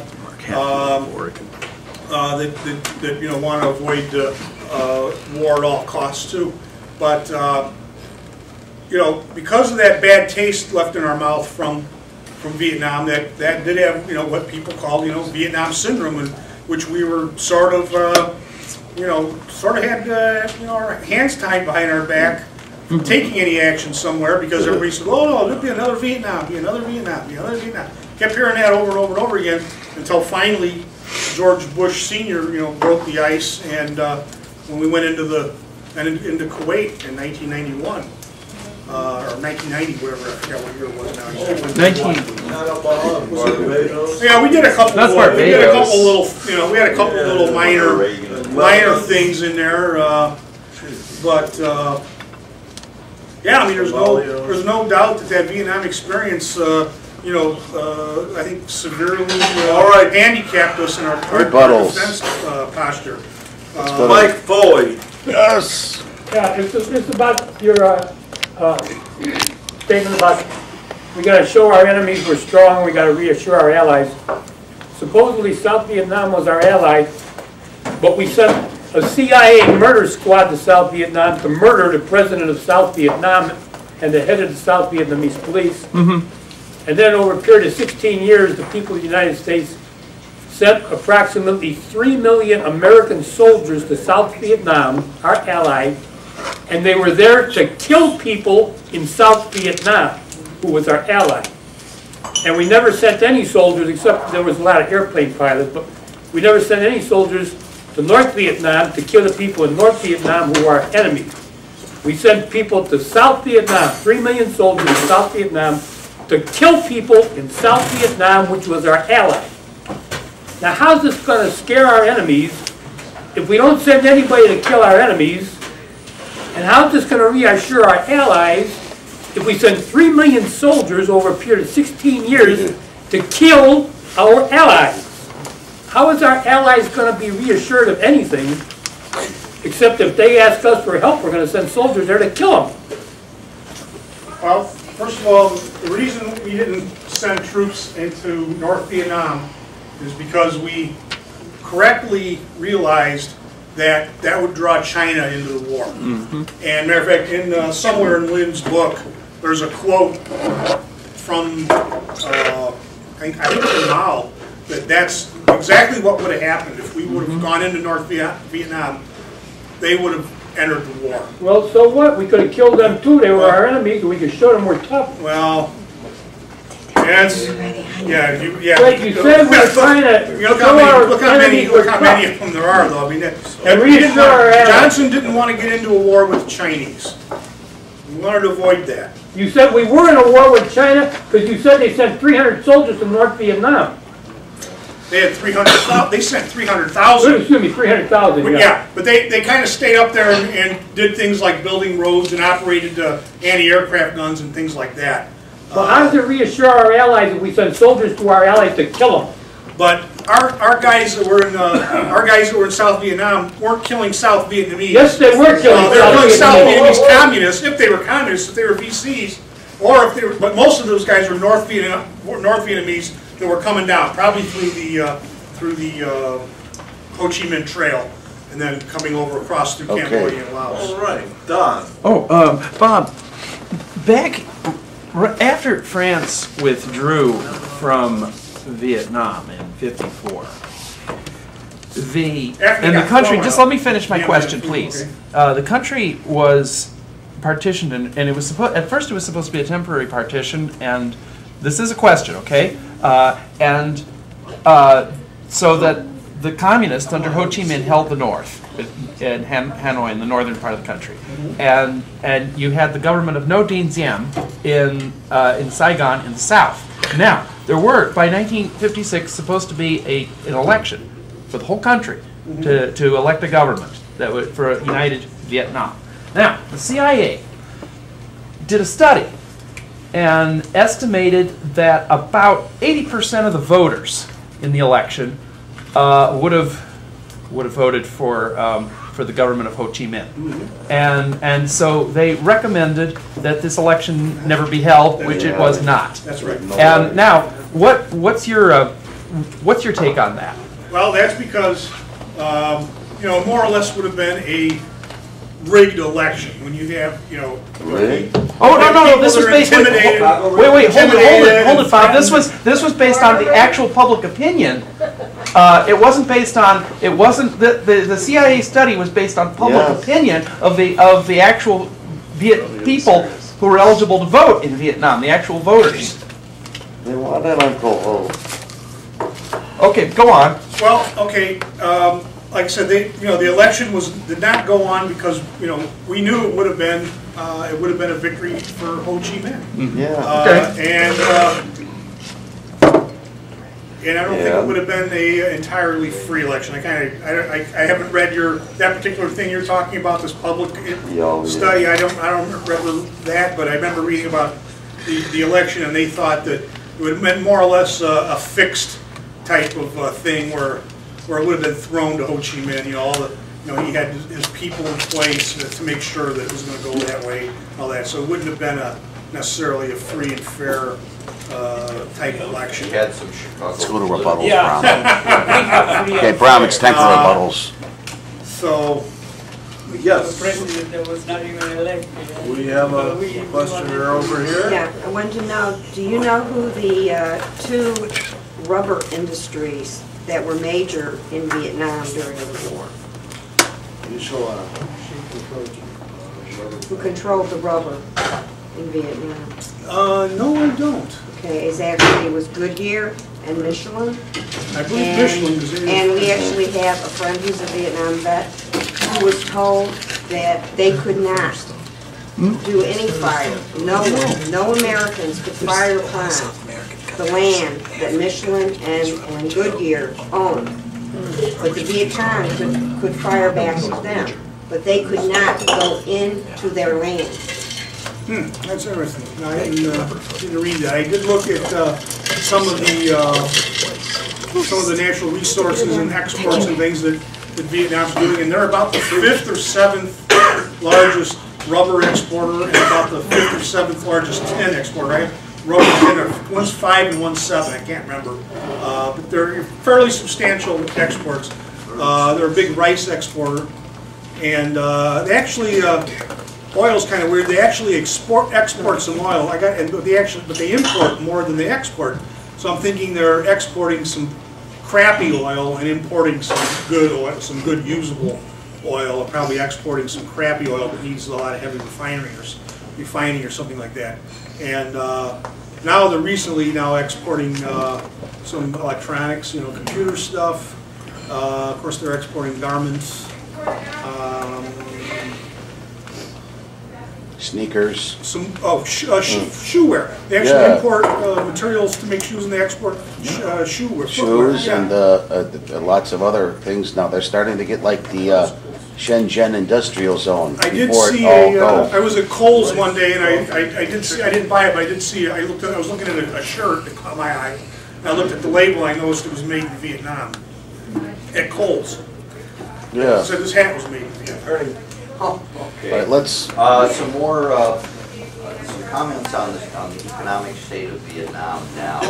You touched on the fact that some reforms, but what does your office tell you, and what's your opinion on the state of their economy? Well, since they're kind of dependent on exports to basically they export to us, they export to China, they export to Japan. And South Korea, I think maybe Taiwan might have been in there because of the global crisis. I think demand has slackened in all those areas, so their exports are down a tad. But overall, in the last few years, their economy had been growing about 7% a year. So they're actually, the market reforms are helping. When did these market reforms come? About 5 years ago. They just started this stuff about 5 years ago. Okay. And start the rebuttals, Brom. Yeah, let's go. Start the rebuttals. I got this one. Let's take one more from Mike. All right, Mike, hurry up. Who is this country's most famous Vietnam veteran? Who's this country's most famous Vietnam veteran? Most famous, most well-known, whatever was it? Most famous Vietnam veteran. Wow. I would say that's probably have to be I would say between Colin Powell and Kerry. Jane Fonda. Oh, Jane Fonda. And she fought for the enemy. Yep, I'm not fond of Jane. That's what Let's thank Bob. Let's go. Let's go out and get some comments. I want to mention that I get a lot of criticism from this before. Whenever I bring up something more or less pro-war, people go, "Well, you're not a veteran. You're a chicken hawk or whatever. You want everybody else to fight. You didn't fight yourself and all that." Well, the sort of the story behind that is that my mom's cousin, Royce, his name is Royce Meyer, was in World War II. He was a pilot, and he was killed in Italy in 1943. And you know, these are all, you know, my family was from Wisconsin, from the kind of Eau Claire area, Eau Claire, Plum City, Osseo. And, you know, these are more or less small towns back then. And everybody knew everybody else, everybody was pretty close. And that really had a large effect on, you know, my mother, my aunt. Matter of fact, my aunt named her son Royce after Royce that was killed in the war. And that's who, if you're ever in Munster, Indiana on Calumet Avenue, sort of just over the Illinois border, you'll see, if you see Royce Photography, that's my cousin Royce Chenard. He's named after my mom's cousin Royce, who was killed in the war. So my mother, of course, you know, I got a lot of, you know, lecturing from her about not joining the service, but I did want to go in the Marines, actually. We'll talk about being probably kind of nutty, but again, I had an uncle that was in also in World War II. He came out alive, who was a Marine, and I had an uncle that was in Korea as a Marine. So again, I kind of felt this gravitation towards the Marines. And by the way, correct me if I'm wrong, but they don't draft people into the Marines, right? No, sometimes they do. Yes, they did sometimes. Okay. So anyway, because of that, I mean, it's really it's always been a soft spot in my family because of Royce being killed. So that's sort of, I didn't want to really hurt my mother.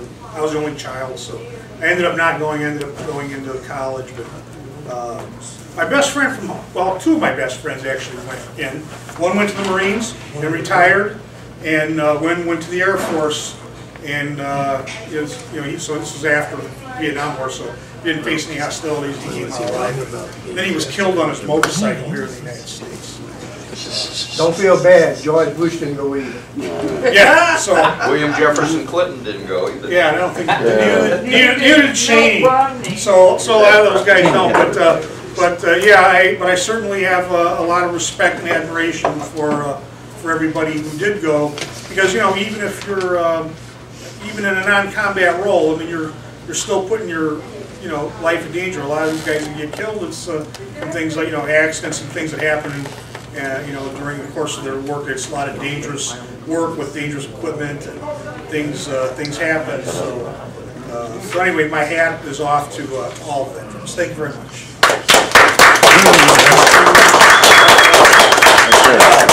I want to know how many people have remarks to make.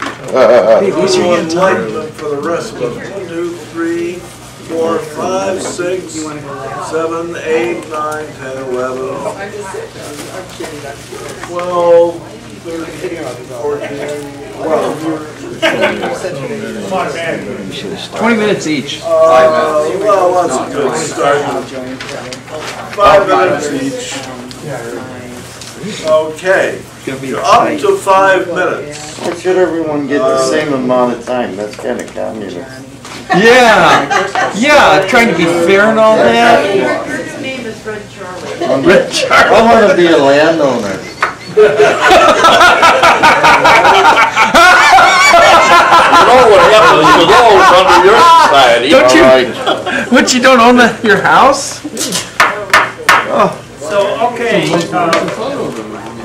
if we are ready, I just don't have much to say about the Vietnam War. The only thing that, because of the turn on life that I was aware of, I was spared from going to Vietnam. I was working for a company in 1963. I came from Argentina, and I started working in this company. And when I was called by the draft, the owner of the company said, "Don't go, you have to wait for another letter." When I received that other letter, said that I was exempt from. So they put some kind of petition to the government that I was necessary for the industry, and so I was prevented from going to the war. I didn't even know what was going on. I was totally unaware. I couldn't speak English at the time, so I was spared on that horrible, I think, experience. I think that all the wars that we have gone into in the past or that we may go in the future are totally brutal and unnecessary and destructive. They waste resources, human knowledge, and everything else. So why do we keep on this course? I don't understand. We have very, very, very important problems coming up very soon. We are confronted with the depletion of the fossil fuels. This is a known thing that when we started extracting oil at the beginning, we got 1 barrel of oil. We have 100 barrels of oil for each barrel of oil of energy that we use.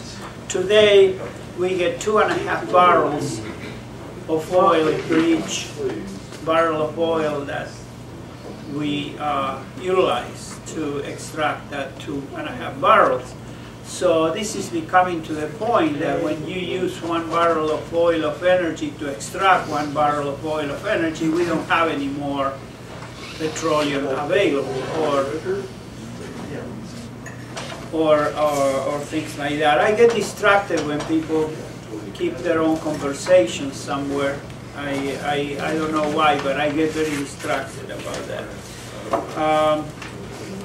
I mentioned in my comments before that we are really destroying the foundations of life on the earth. The way that we treat in the sea is not different than what we are treating the land and so on. We are being poisoned on the food that we eat because it's contaminated with all these chemicals that they are added to make it more profitable to make the foods that we eat. And also we are being contaminated with radiation all over the world. We are in the brink of a very big disaster, and that is that Fukushima accident has not ended. The Fukushima accident, it is pending.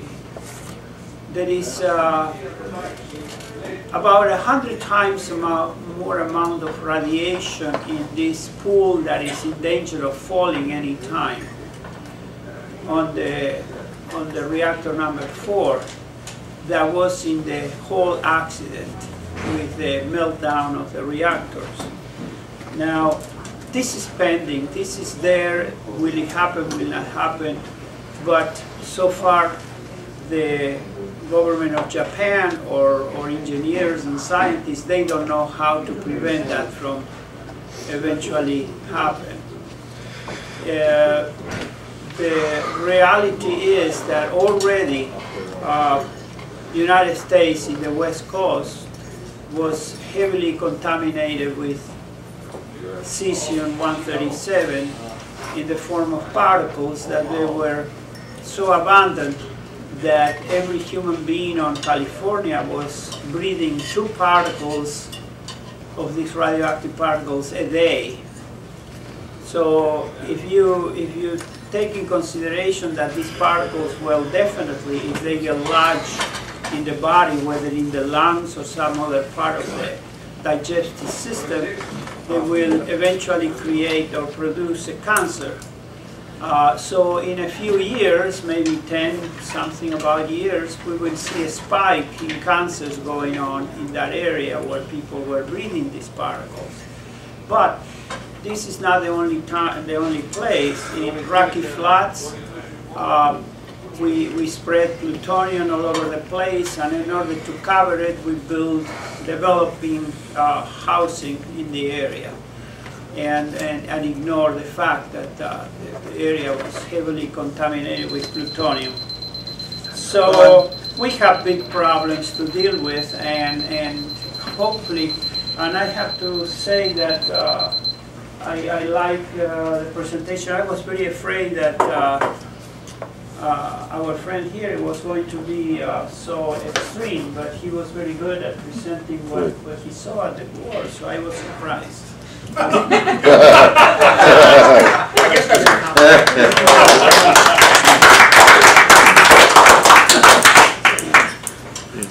Andy Anderson. 5 minutes. 5 minutes. I brought my my old uniform. I haven't put it on in 42 years. I got out of the Army in 1970, more or less. It's a little tight. I put on a few pounds, but I thought maybe it would give me some inspiration of thinking back to what it was like being in Vietnam for 2 years. And I'd like to thank Bob for, let me have that white butter. I'd like to thank Bob for confirming my thesis that I've given 10 talks here on over the last few years, that Americans generally believe things that are not true because they're listening to the mainstream media. And I don't know if I said it before, I just got this new book this week. It's called Who Owns the World? And it absolutely confirms Bob's thesis about land ownership. Land ownership is the key to wealth all over the world. And where people don't own any land, they're a lot poorer. So, Bob has given several talks on rent land and how wealth accumulates, and he's been right on the money on that subject all these years. On tonight's subject, in Vietnam, I think Bob succumbed to what I call the 10,000 to 1 ratio. And in America, we get 10,000 minutes of cribs, that's criminally insane bullshit, for every year. You get 1 minute of truth versus 10,000 minutes of cribs. That's cribs, criminally insane bullshit. And that's what the media puts out in America. So you might have a scrap of truth show up on the air sometimes, but it's drowned out by 10,000 minutes of Rush Limbaugh. The man's a genius. He's the highest paid intellectual prostitute on the planet. He shapes and molds public opinion. And so you can live in America for years thinking, like number 4 here, the spraying was low concentration of Agent Orange, and it wasn't really of much of a problem because they didn't go, the troops were told they could be safe when they went in there.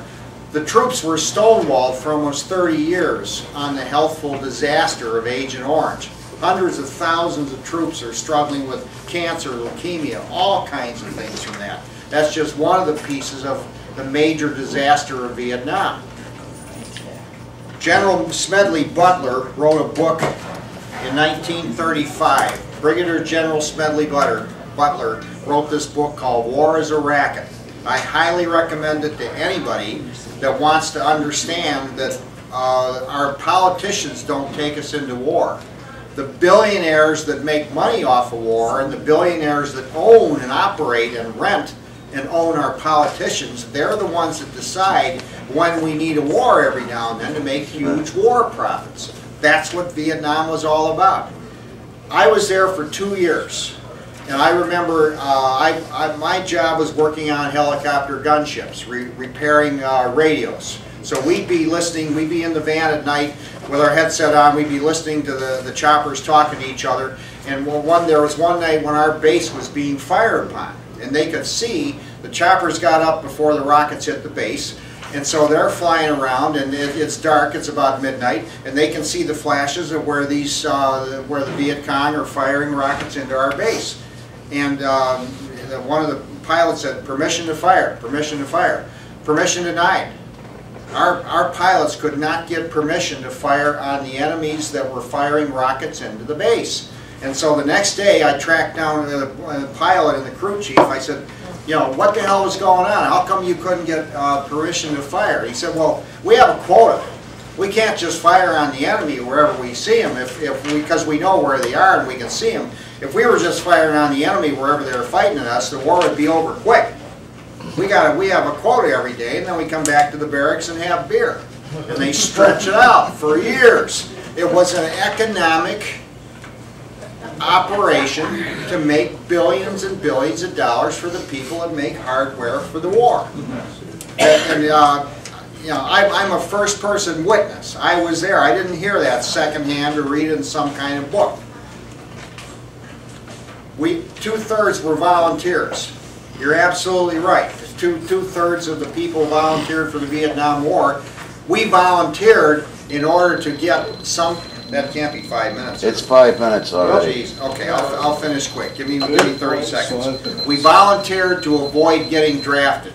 All the people, there was a tremendous need to avoid getting drafted. The one thing, the Vietnam popularity waned because thousands of veterans come back as teachers. They teach the population after the eyewitnesses, the people that come back without an arm or a leg or anything else, they fan out into the public and they become first-person teachers to educate the public about what war is like. The Vietnam War wound down pretty quick when a couple 100,000 were back in America teaching the general population what was really going on over there. And our soldiers were being told, oh, it's a free fire zone, just shoot anything that moves.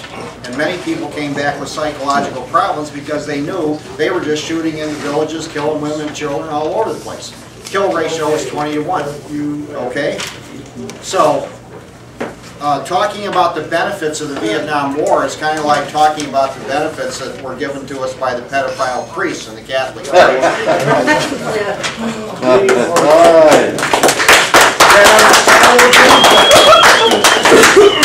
Okay, Andy, thanks for that rebuttal. I'll try to make mine short.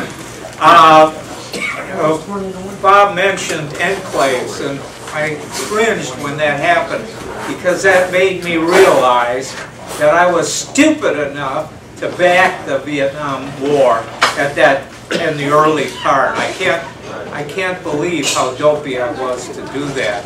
But I had the idea, oh, we ought to go into enclaves. I'm glad we did. We might still be there. I hate to confess that, but I was a Catholic till I was 21. And something about conscience, I still got that idea that you should admit to your mistakes. I would suggest the March of Folly by Barbara Tuchman, if you want to read a short, interesting part on the Vietnam War. As Andy said, well, who benefited? Well, it certainly wasn't the American people. We lost the war. Then we had to pay for the damn thing. Don't tell me the veterans won anything. Geez, what a lousy way to get a college education. Or they died.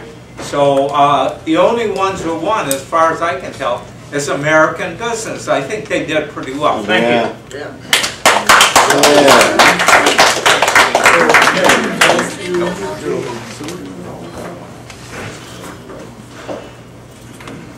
I thought it was a very good talk. Bob took a very controversial subject and pulled a lot out of it.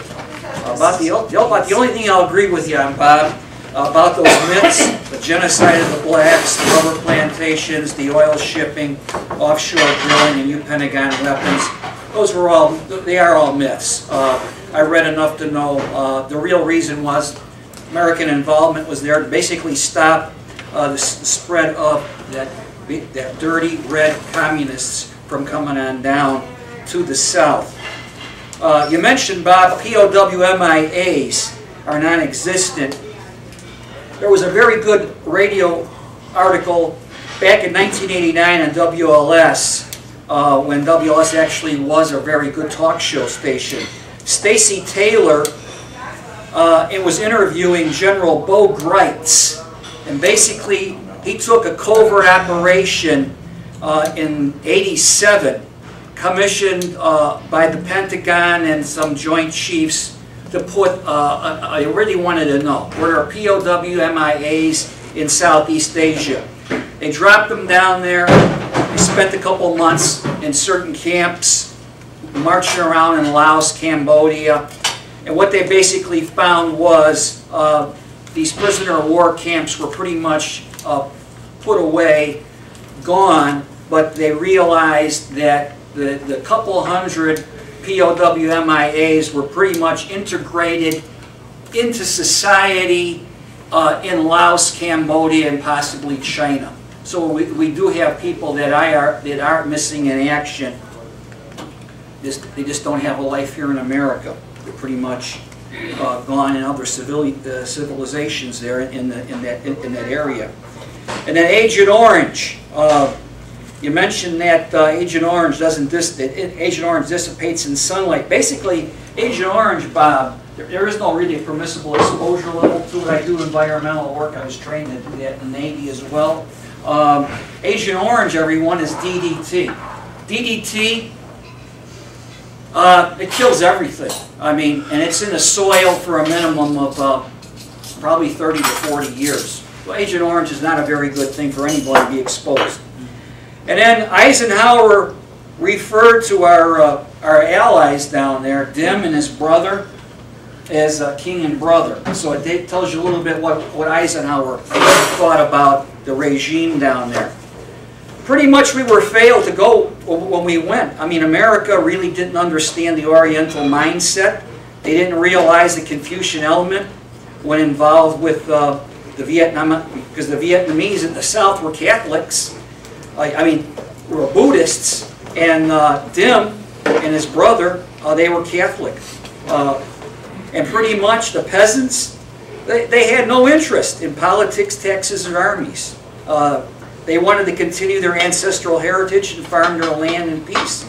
They viewed the American Army, as what Andy says, as just another deadly force that threatened their existence. That's what the American Army was. Combat troops were sent for our own national interests in the judgment of what we have as so-called leaders that required their presence there and for no other reason. And then lastly, when I was reading and doing a lot of research on this subject, I read an article, actually it was out of a book, from the Voices of Vietnam, Charlene Edwards. They found on Du Luck, his diary, and he wrote, "Leaving temporary the beloved North to return to my native South, to liberate my compatriots from the yoke of misery imposed by my Dim, U.S. Dim. Now my life is full of hardship, but in my heart I keep loyal to the party and to the people. I am proud and happy." I remember reading something about Ho Chi Minh.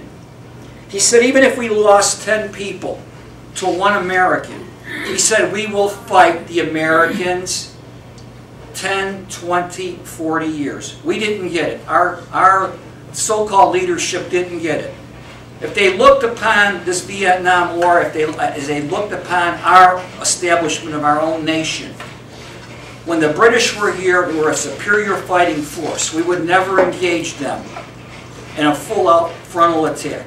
We would just whittle away at them, and that's exactly what Ho Chi Minh had trained the North, his regular North Vietnamese soldiers, his VC, which were Vietnam communists, and people that were sympathetic to the movement in the South. They wanted the land, they got the Chinese out, they got the French out, and eventually they were going to get the Americans out. With that said, I'm finished. Thank you. I'm Michael Foley. Supposedly, the United States of America was fighting North Vietnam and the commies, the dirty, stinking, pinko, godless commies. And we were trying to help the freedom and democracy-loving people of South Vietnam. Right. I believe that's a flat-out lie. I believe our ally in the Vietnam War for the whole time was North Vietnam. The people who run this country, I don't know if there's just 10 or 20 guys in Washington or New York who run this country, or maybe it really is 300 million American people who run this country, but whoever runs this country, they sent CIA murderers to South Vietnam to murder the president of South Vietnam, who was supposedly our ally. And whoever runs this country sent 3 million men over the course of 16 years to kill people in South Vietnam. And we did send people to bomb North Vietnam, various places. But we killed people in South Vietnam for 16 years, and we left And the dirty stinging pinko godless commies of North Vietnam just drove right down south to South Vietnam and took it over like they wanted. We did everything we could to fight a war for 16 years, and at the end of the 16 years, our supposed enemy got exactly what they wanted and said they were victorious. We helped them occupy South Vietnam. We helped them enslave and subjugate and dominate and kill the people of South Vietnam. That is what happened. I don't believe the people of this country spend billions and billions of dollars and send 3 million people somewhere over a period of 16 years, and at the end of it think, gee, that ain't really quite what we wanted to do.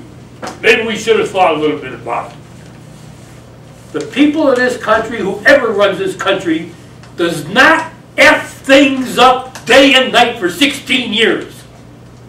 The people who run this country do exactly what they want to do for 16 years. And at the end of 16 years, North Vietnam took over South Vietnam with our help, assistance, whatever you want to call it. Now I asked a stupid question about who's this country's most famous Vietnam veteran. It is Jane Fonda. Jane Fonda fought a war. She went to North Vietnam. She entered the North Vietnamese army. She was assigned to an anti-aircraft battery where she participated in helping to shoot down American planes with American soldiers in these planes. And she came back to this country and she wasn't prosecuted for not even a parking ticket. She was rewarded. She was one of the most famous women in this country. She's one of the richest women in this country. She's one of the most popular women in this country. And supposedly she fought a war against this country. Remember this guy, the Taliban, the American Taliban, the guy's name was John Walker. He was grabbed in Afghanistan or Iraq someplace. The newspapers went friggin' crazy screaming about this guy, the American traitor, the American, whatever you call him. He was some poor dope-ass kid. He was involved in some kind of Taliban or Al-Qaeda unit or something. Some dope-ass kid with a rifle. He was crucified. He was sold down the river by his own lawyers. I'm not saying the guy did a good thing, but how does that compare to Jane Fonda? Doesn't. Who was the enemy soldier fighting against American troops, and who she did everything but get medals when she came back. Okay. I'm also a person who believes that one of the missions of the Vietnam War was to get black men killed and to get the sons of low-income white people killed, because again, that's what happened for 16 years. The people of this country, or whoever runs this country, did it for 16 years straight. They sent young black men who were educated. They didn't get a bunch of they didn't get a bunch of armed robbers or rapists out of jail. Said, you're a black guy, you're a rapist, you've been sent for 25 years, you go to Vietnam and get killed. They didn't do that. They found young black guys who were high school graduates or in college, and they found young white guys, they were from low-income families, but most of them had high school diplomas or were in college, and they were sent for 16 straight years to Vietnam to get killed. That's what happened. Don't believe what these idiot politicians tell us. All right, Look at what happened. all right, Mike. You're done. You're done. Listen to 30 seconds. There are a lot of people from Vietnam in this country. They were people that believe in freedom and liberty. They were fighting a war for their own country. They appreciated help that they thought they were getting from the Americans. A lot of them came to this country, and there are still Vietnamese people in this country who go to California every year and protest against the current government in Vietnam. Thank you, Mike. Thank you. Thank you. You get an A for coming in here and giving us the most provocative topic of discussion here in weeks.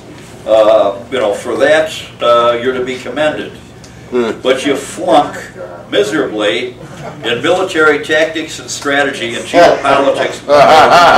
Yes, but there were many theories advanced tonight regarding our reasons for going into Vietnam. Some of them were actually plausible. But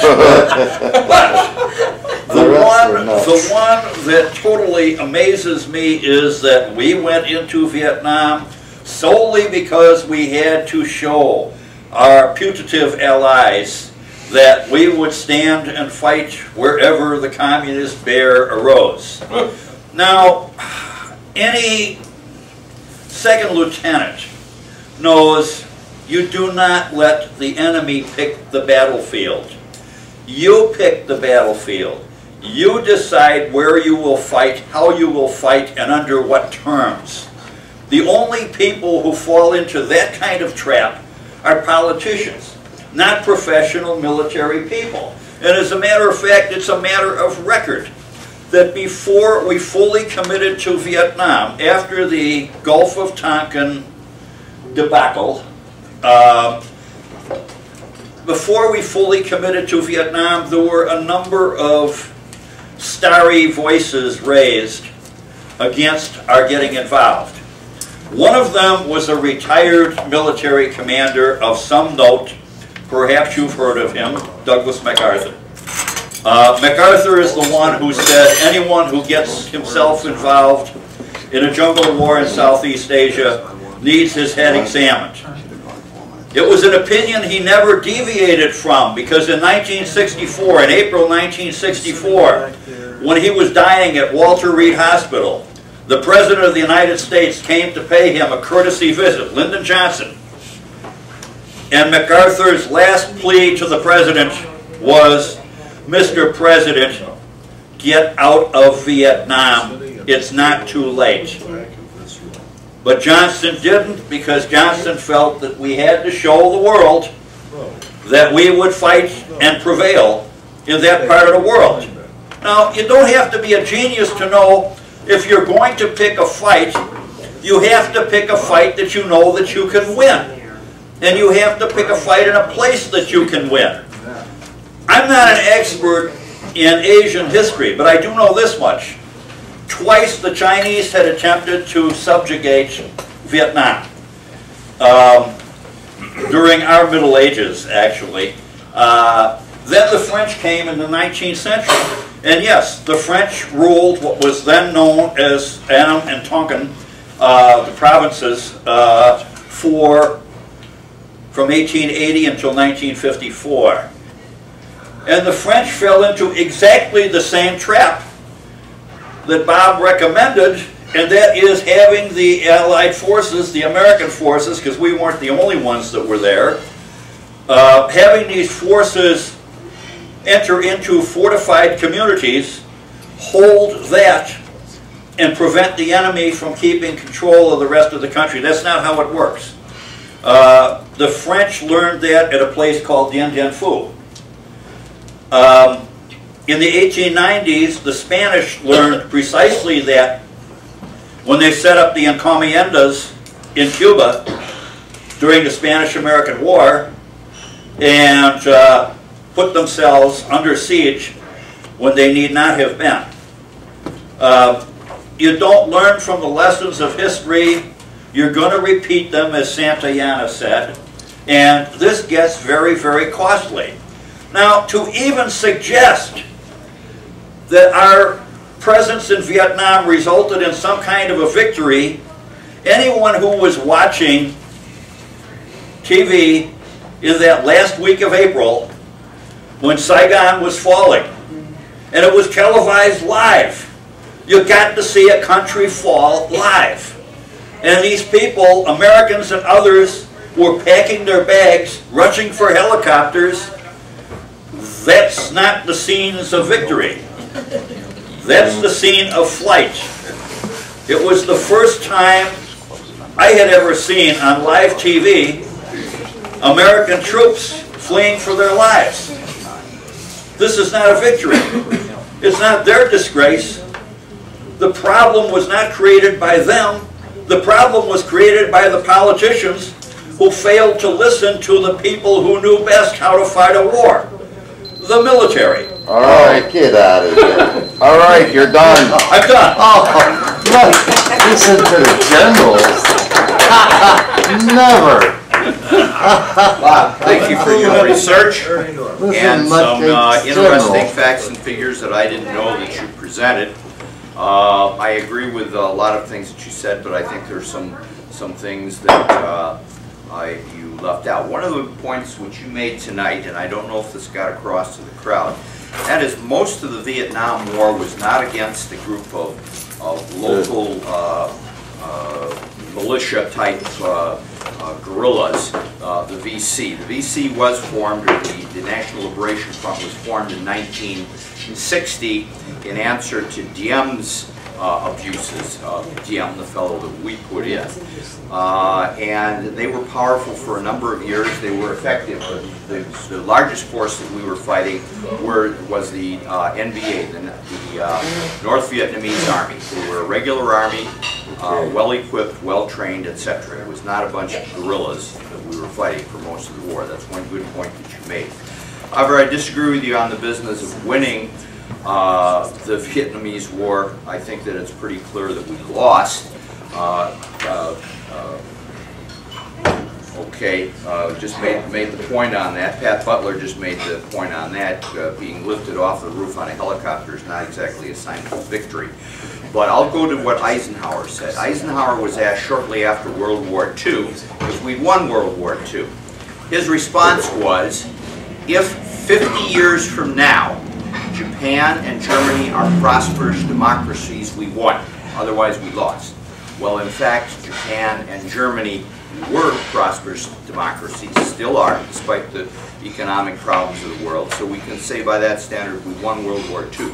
By that standard, we definitely lost Vietnam, because during the time when the Asian tigers were going crazy, Vietnam was lagging behind. Just these new reforms that I'm not that familiar with that came in recently seem to be helping, but they were the basket case economy. I mean, they weren't as bad as Bangladesh, perhaps, but they were, other than that, they were probably the basket case economy of Asia. So in a sense, we sentenced them to terrible economic times by turning the country back over to the communists when we left. My basic contention is the Vietnam War was good foreign policy and good political policy initially. Not necessarily well executed foreign policy. A lot of things we did wrong. We could talk for hours on the mistakes we made, the people we supported, etc., etc. But it was a Cold War. I can't believe how many people here, even with gray hair, seem to have forgotten the Cold War, seem to have forgotten the fact that we really were not sure at that time who was going to prevail. We were scared. The Russians had a lot of advantages. They had more nuclear weapons than we did. They had better ways to deliver them. They got into space before we did, and we were concerned. And so this, yes, Vietnam was a proxy war, as was the Russian incursion into Afghanistan was a proxy war. But we did not know at that time, and this is why we had to go into Vietnam, at least initially. Then later, it became bad political policy. Why? Because it became unpopular. Well, something is good foreign policy or public policy and bad political policy, what happens? It goes away, because political policy always wins. That's what happened in Vietnam, why we ended up withdrawing from Vietnam. A few numbers here. There were 3 million men that were sent to Vietnam during the war. Andy and a couple of other people made that point. There were 9 million men who served in the military during the Vietnam War, so only 1/3 of them went over. There were 27 million men who were military age. So it was not a huge number, a huge percentage of people that did in fact serve. And somebody else made the point, it sounds funny, but volunteering to avoid the draft. People generally didn't volunteer for Vietnam. There were a large number of people who did, but the vast majority did not. They were in the military, they were sent. Okay, and many people avoided the military because of Vietnam, and there were people who avoided Vietnam who were in the military. I know several who found ways to do that. But in that day, serving in the military was one of the things we all, as growing up, had to consider if we were male. It was coming of age, rite of passage, etc. you were going to plan your life, one of the things that you had to deal with was serving in the military. And our concepts of citizenship and our concepts of manhood itself changed radically during the Vietnam era.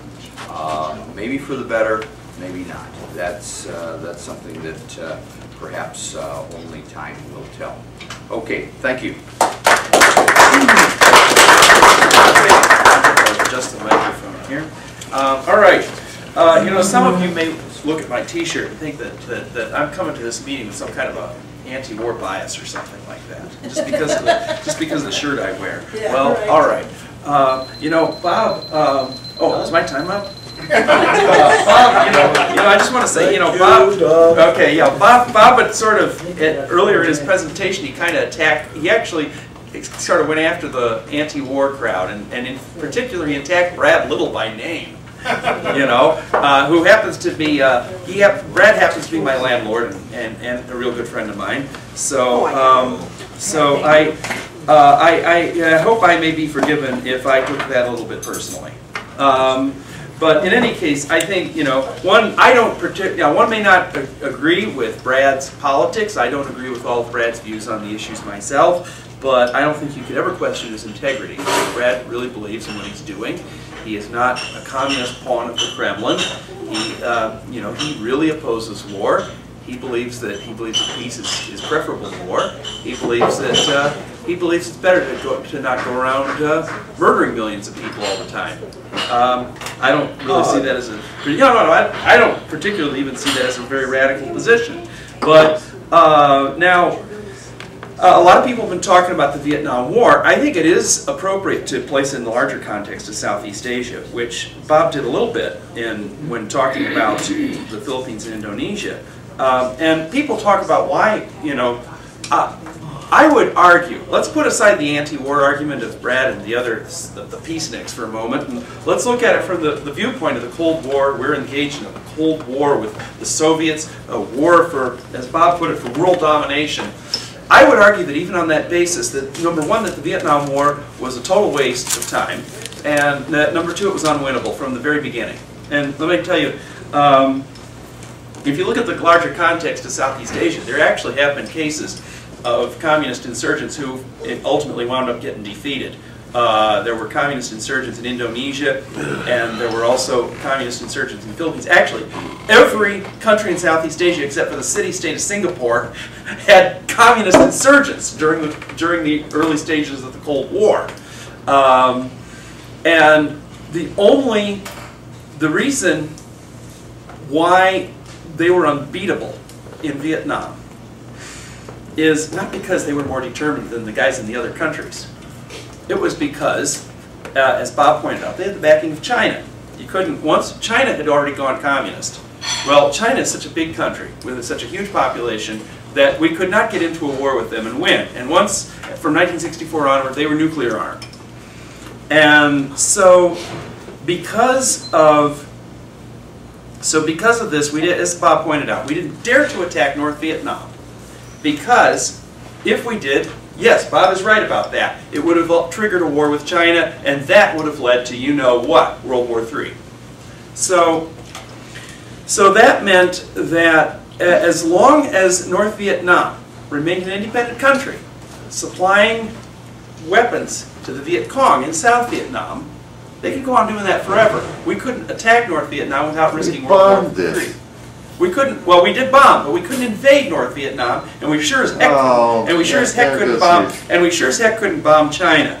So basically, on the other hand, and they had this land, and see, North Vietnam has a land border with South Vietnam, so they could keep bringing the supplies in. Now, in the Philippines, and we had a counterinsurgency war in the Philippines against Philippine guerrillas in the 1900s, very similar to Vietnam, and the U.S. actually won it. And the reason is because the Philippines are islands, and the rebels could be isolated, and all shipments of arms to them could be cut off. That was impossible in the case of Vietnam.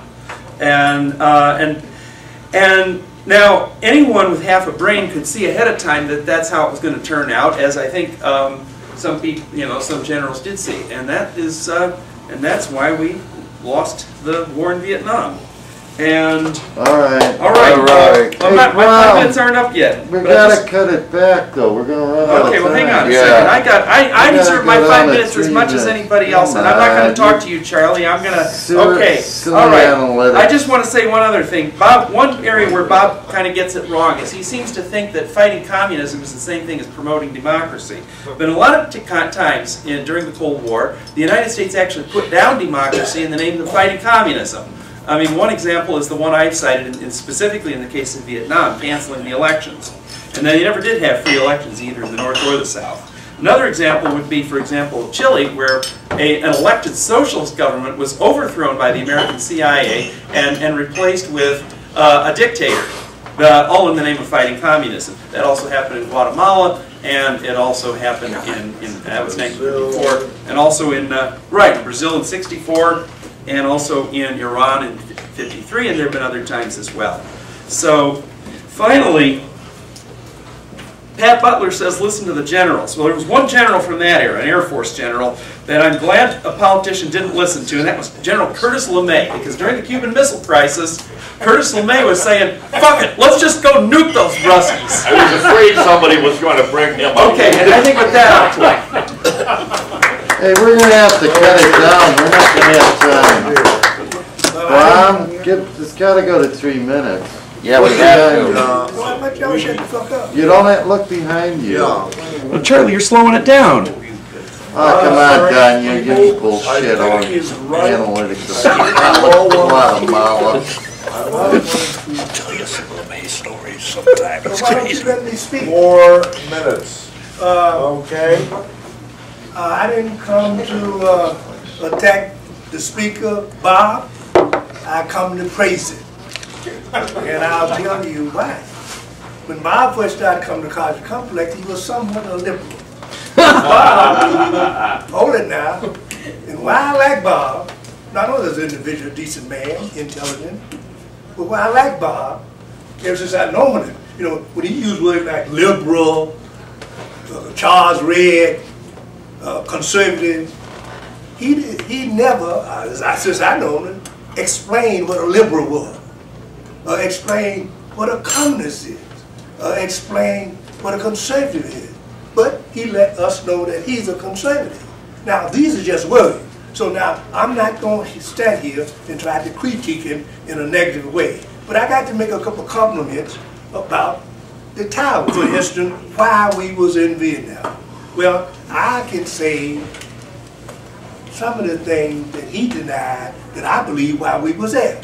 Now, I read 1984 in Orwell, he wrote in 49 that part of war was economic. Most of it was economic. And we ain't gonna fight one another. And when I say one another, China, United States, Russia, United States, that's bullshit, Orwell said. What we gonna do is pick out some little country here and there and fight theirs, okay? Now, somebody said, well, that was Orwell, and that was fiction. I said it was fiction, but I was a living individual, and I saw in his fiction a whole lot of truth. Now, since I'm a detective, I know the hierarchy of evidence. And the mama saying, my son was with me. Her testimony is less effective than a stranger that said, yeah, I saw him. Now, Orwell was fiction. Well, I tell you something. Eisenhower, the President of the United States, was not fiction. And he said, be aware of the industrial military complex. What are he talking about here? Ain't talking about we fighting to prove and show. He's talking about people out there have an interest in war. And in the United States, if you got an interest, it's all about money. And then the next is power. So I'll have to say that, oh, and the other thing, and if that ain't enough, Orwell, Eisenhower, where in the hell were you when the administration under Bush told all kinds of lies to get us into Iraq? So the official version is not going to be good enough for me. I got to have some more information. Now, if you want to deny, and he will do, because I allow Bob Matter to deny that Bush didn't tell a whole lot of lies, because he'll admit that 2 and 2 is 5. He don't argue with that.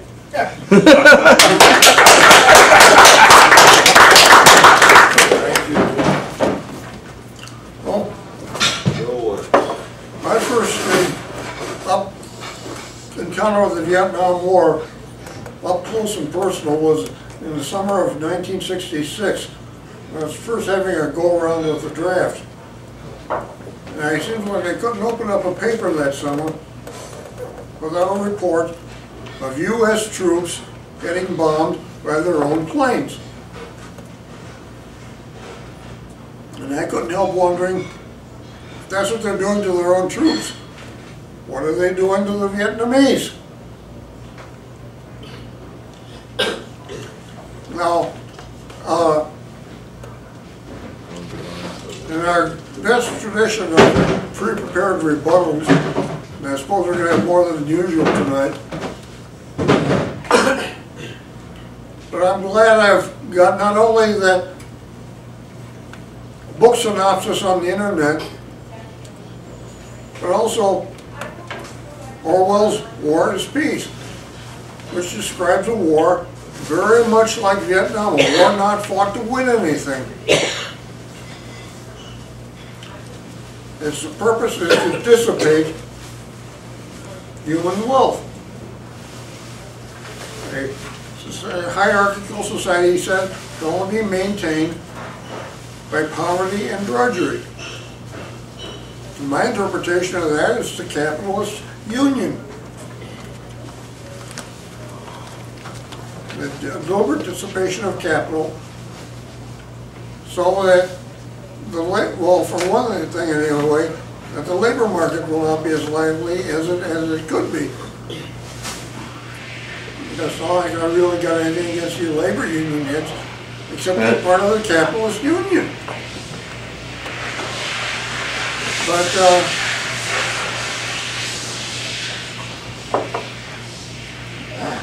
a lot of things we could say about Vietnam.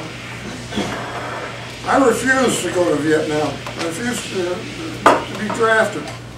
Now I wanted to make a defense that is unconstitutional.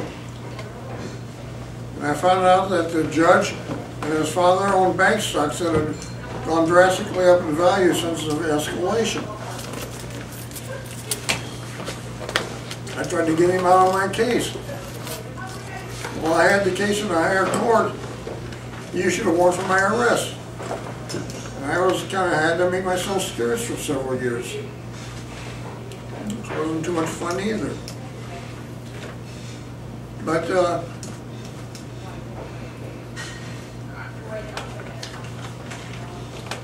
we still have the draft to deal with. And it's the same. I contend it's unconstitutional. The same sources in the Federalist Papers and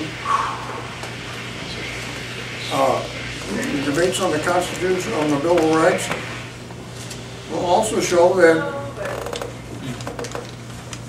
the draft is unconstitutional. They'll also show that the President system of sending the National Guard outside the country is unconstitutional too.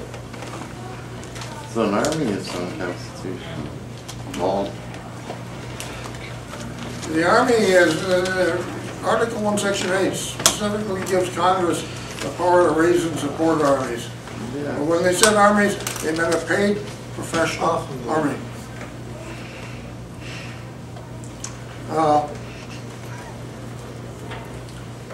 I saw a cartoon about 1965 in a religious paper, believe it or not.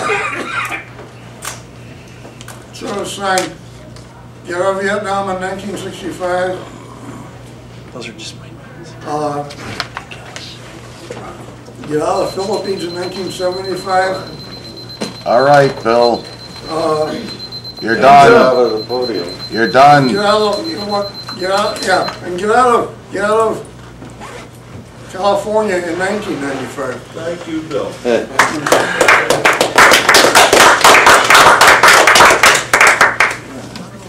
My name is Lassy Zukas. I'm from Europe. Originally, I came to America when I was 8. long military tradition in my family. Father was a squadron commander in the Lithuanian Air Force. Grandfather had been Minister of Defense. When he came to America, he became a janitor at the hospital and he died. Anyway, I was drafted upon graduation in college not to go to Vietnam in 1966. I was a full observer for mortar platoon, meaning I directed fire for mortars. The typical Viet Cong was a teenage boy. The reason I know that, I saw the bodies. The typical American soldier in my platoon was somebody that was 18, 19. The reason I know their age was because we were buddies. I have a poem here that reflects two situations in Vietnam that actually was there. Let me read it to you and then I'll be done. I entered through the unlocked door. Flames were moving on the ceiling like waves in the ocean. I saw children asleep, dreaming the same dream, sleeping. A strange silent platoon in time of heat. The jungle draws heat over them, hot and humid. Sunlight symmetrical like the Furies, obliterating thought and breath. They are tied in bundles, bent at acute angles, retied with force.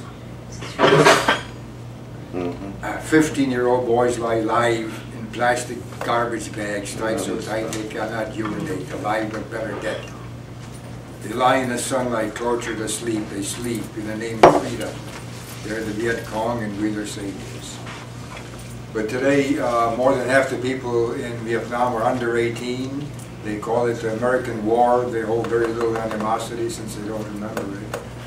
I agree with many of the things that that gentleman said. We went there to maintain our status, to increase our status worldwide. I was against it, but I figured since I got drafted, I didn't want to make the draft, and I wanted to see the whole thing as a personal experience, which I did, and that changed me forever. Thank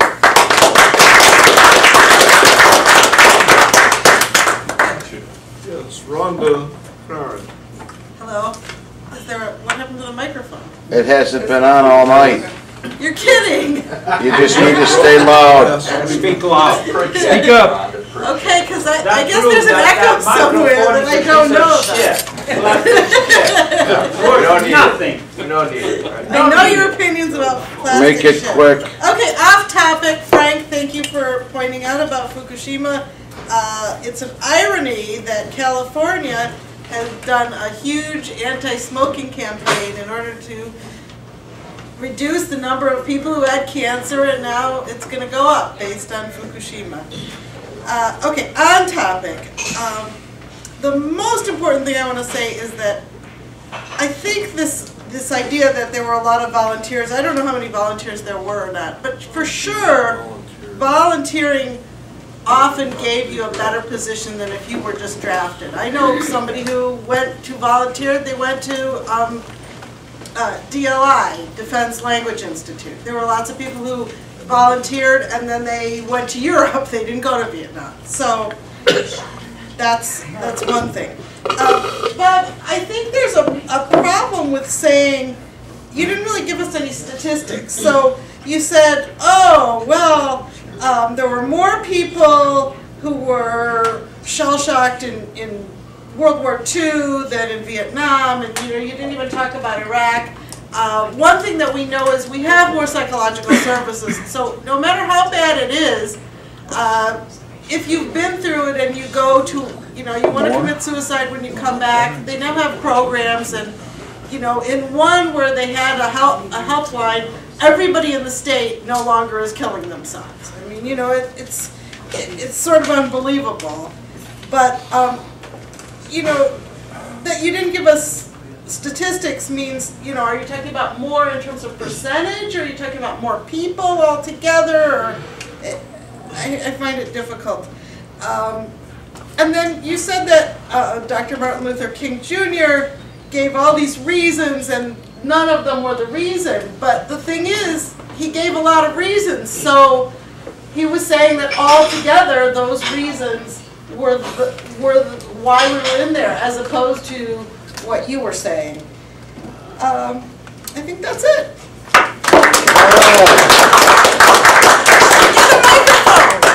The statistics, in fact, I have also seen statistics about the Vietnam War, and the suicide rate was about the same.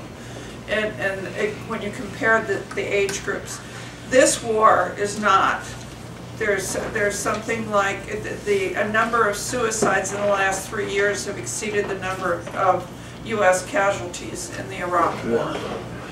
So we started out the Vietnam War being really ignorant about it, both in the State Department as well as others. There's a lot of history about this that people are not aware of because we learn our geography by war, but we don't learn anything else about it. The Red Scare and the McCarthy thing caused a lot of people who were expert in China and Asia to be purged from the State Department. So we basically entered that war with a real ignorance about what was going on there. This U.S. interests in an area and supporting our so-called friends and opposing the Red Communist Scare has absolutely nothing to do with justice, has nothing to do with being fair or any kind of moral behavior in that part of the world. The French colony was incredibly oppressive and exploitative of the Vietnamese people there.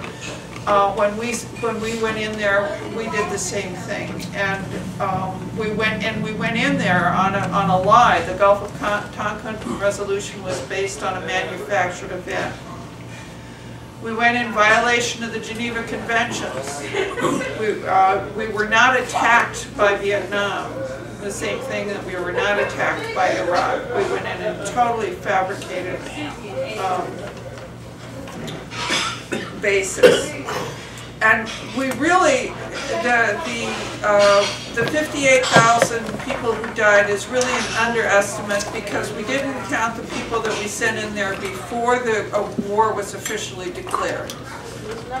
Because we did send in troops before that as support to the percentage kids with the hair lips and cleft palates that came in, and that was undoubtedly because of prenatal exposure to Agent Orange by their mothers. I personally knew a guy who was in the Marines and in Vietnam during the Tet Offensive. He personally shoved people out of helicopters, and he personally tortured Vietnamese prisoners. And he also personally, after the war, single-handedly liberated the courthouse in Lima, Ohio, from the Vietnam invaders. So he was a victim as much as a lot of other people.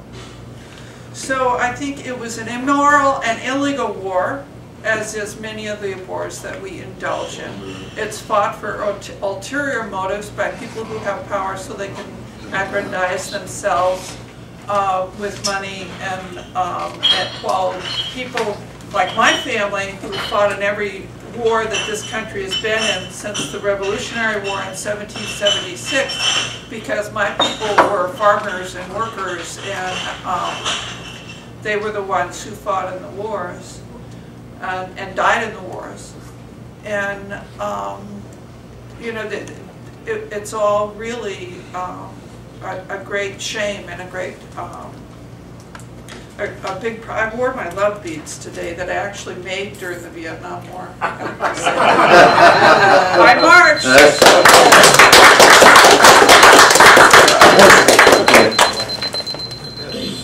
Bob, thanks.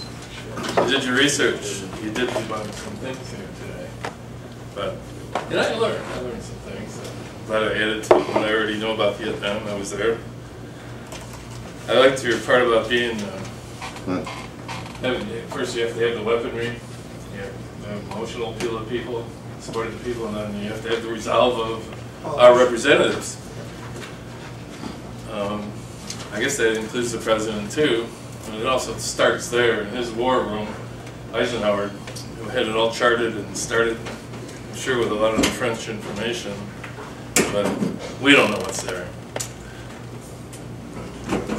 We did have them on the ropes though. We bombed them, and they were ready to quit on us on a couple of occasions, and we let we let them get off the ropes. The next day, the sun came up again. There was new light. There was a new wave of Vietnamese, and it went on. I know that from a book written by Hal Moore. You've probably seen the movie We Were Soldiers.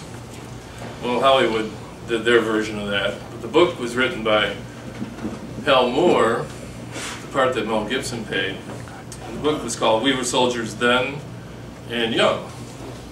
And that's firsthand, not only by the colonel, but by the war correspondent, the person, the photographer who was there also, who was there trying to actually give an objective perspective. That was his whole goal. So I refer you to that as some backing for what I say. It was interesting because I heard Hal Moore was in town a few years ago in Chicago, and he talked about sitting down with the general who he fought against there that day.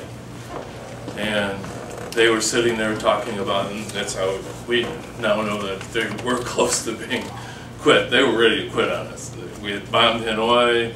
Later, there was another time that they were ready to quit on us. And then they were asked, Hal Moore asked, what about the 1,200? That's what I heard of as of a few years ago, missing MIAs. And the general said, well, we acknowledge there are some missing people. We haven't found them, or we'd turn over their remains. And he asked them in return, he says, what about the 300,000 remains of the Vietnamese that we haven't found, of our own people? To give you some idea of the numbers there. Interesting story. But I think you missed some questions. You missed some questions though. In this, I think your research needs a lot more depth than what you've already gone through. And some of the questions that you asked, the answers just didn't seem to fit the questions. You've learned some. You've read some books. But I think you're also full of a lot of denial. And it sounded like it was just material that's not fit to publish, so we're going to deny it, not say it. We're going to give you another version, make it publishable. Very tempered answers in some cases. About the volunteers, yeah, there were those who volunteered.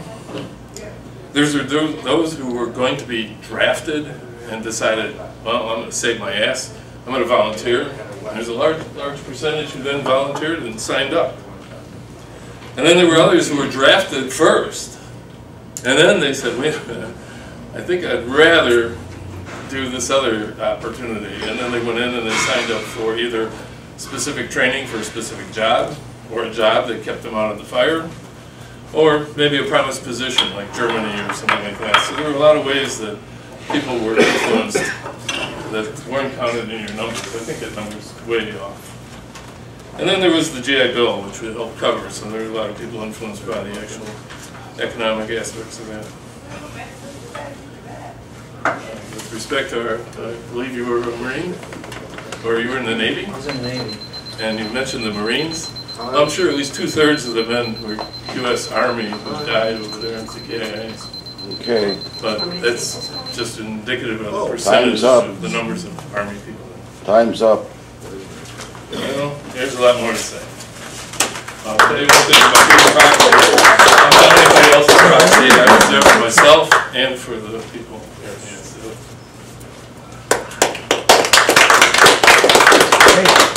Good job. I'd like to read to you, this came from Op-Ed News.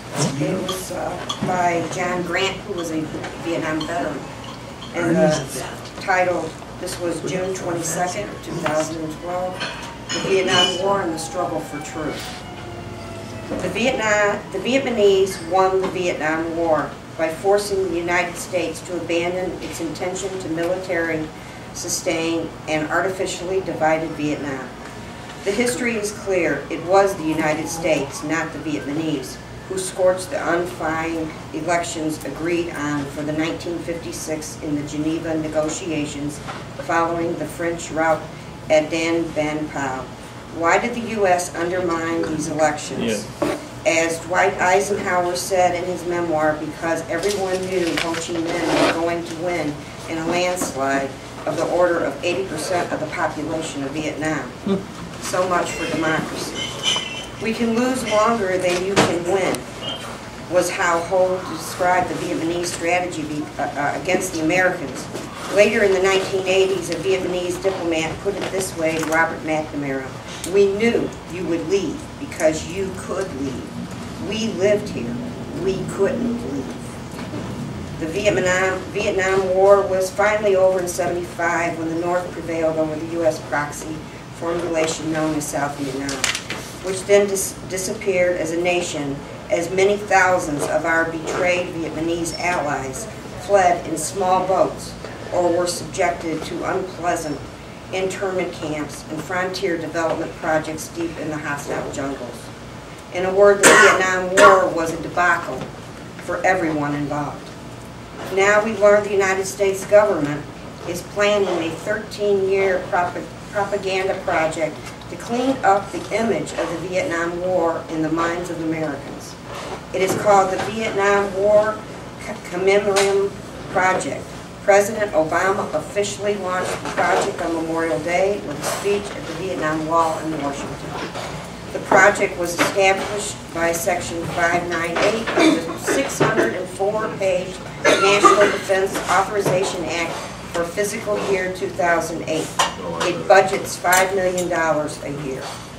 Some have called this war a scare on our country. Obama told the security invited Vietnam veteran crowd at the wall. But here's what I say: as any wound heals, the tissue around it becomes tougher, becomes stronger than before. And in this sense, finally we might begin to see the true legacy of Vietnam. Because of Vietnam and of our veterans, we now use American power smarter. We honor our military more. We take care of our veterans better. Because of the hard lessons of Vietnam. Because of you, America is even stronger than before. Vietnam toughened us up, made us better human beings.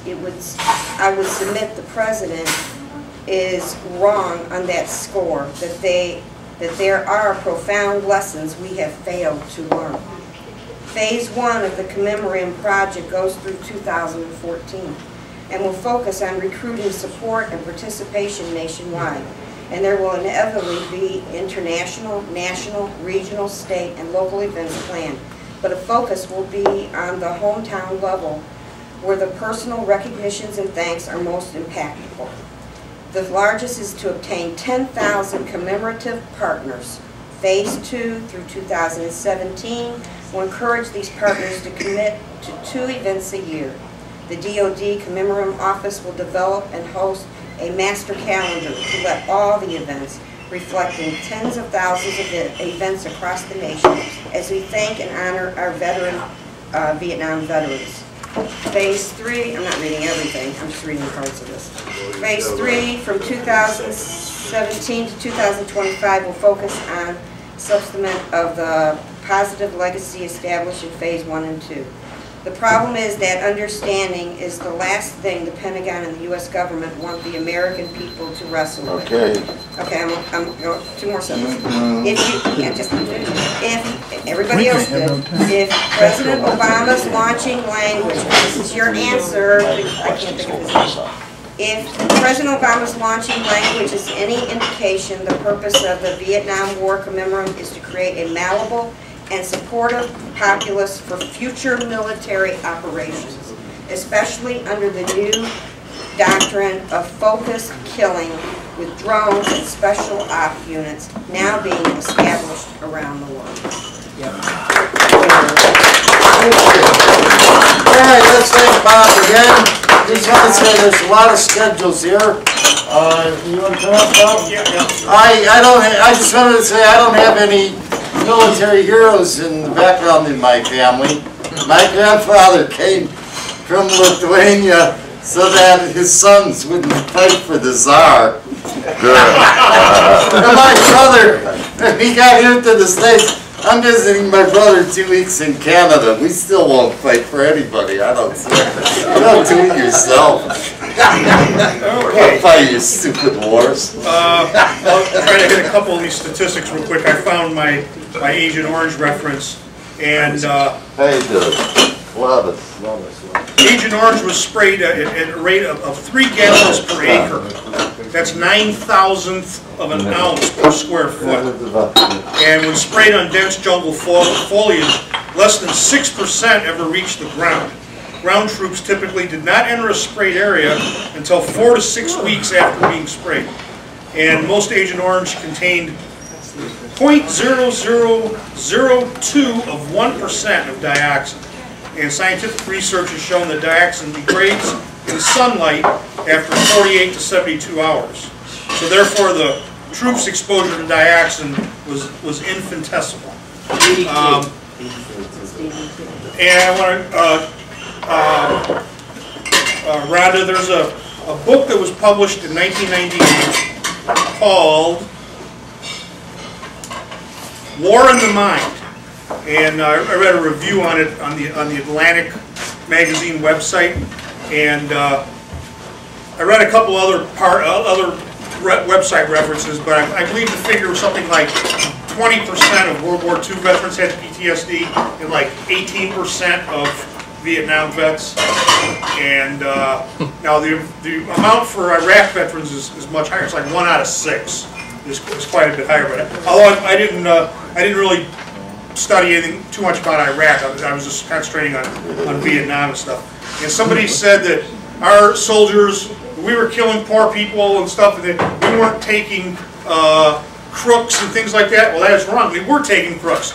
There was what happened towards the later part of the war, and this is why the morale was so bad towards the end of the war, is because judges started giving defendants a choice between going to the army or going to jail, and a lot of them took the army.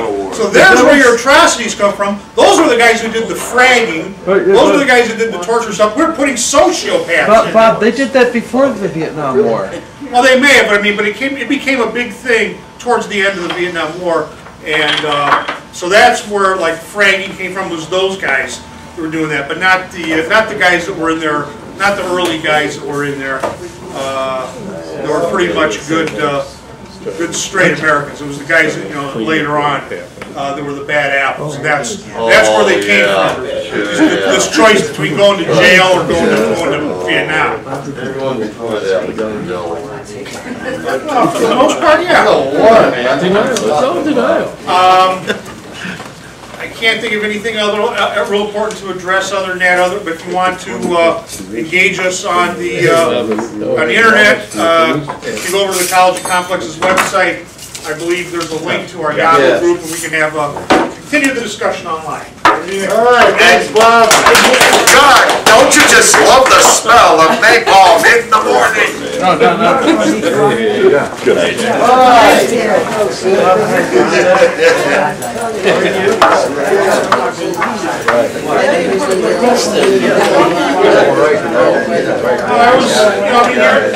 There, I was in the back.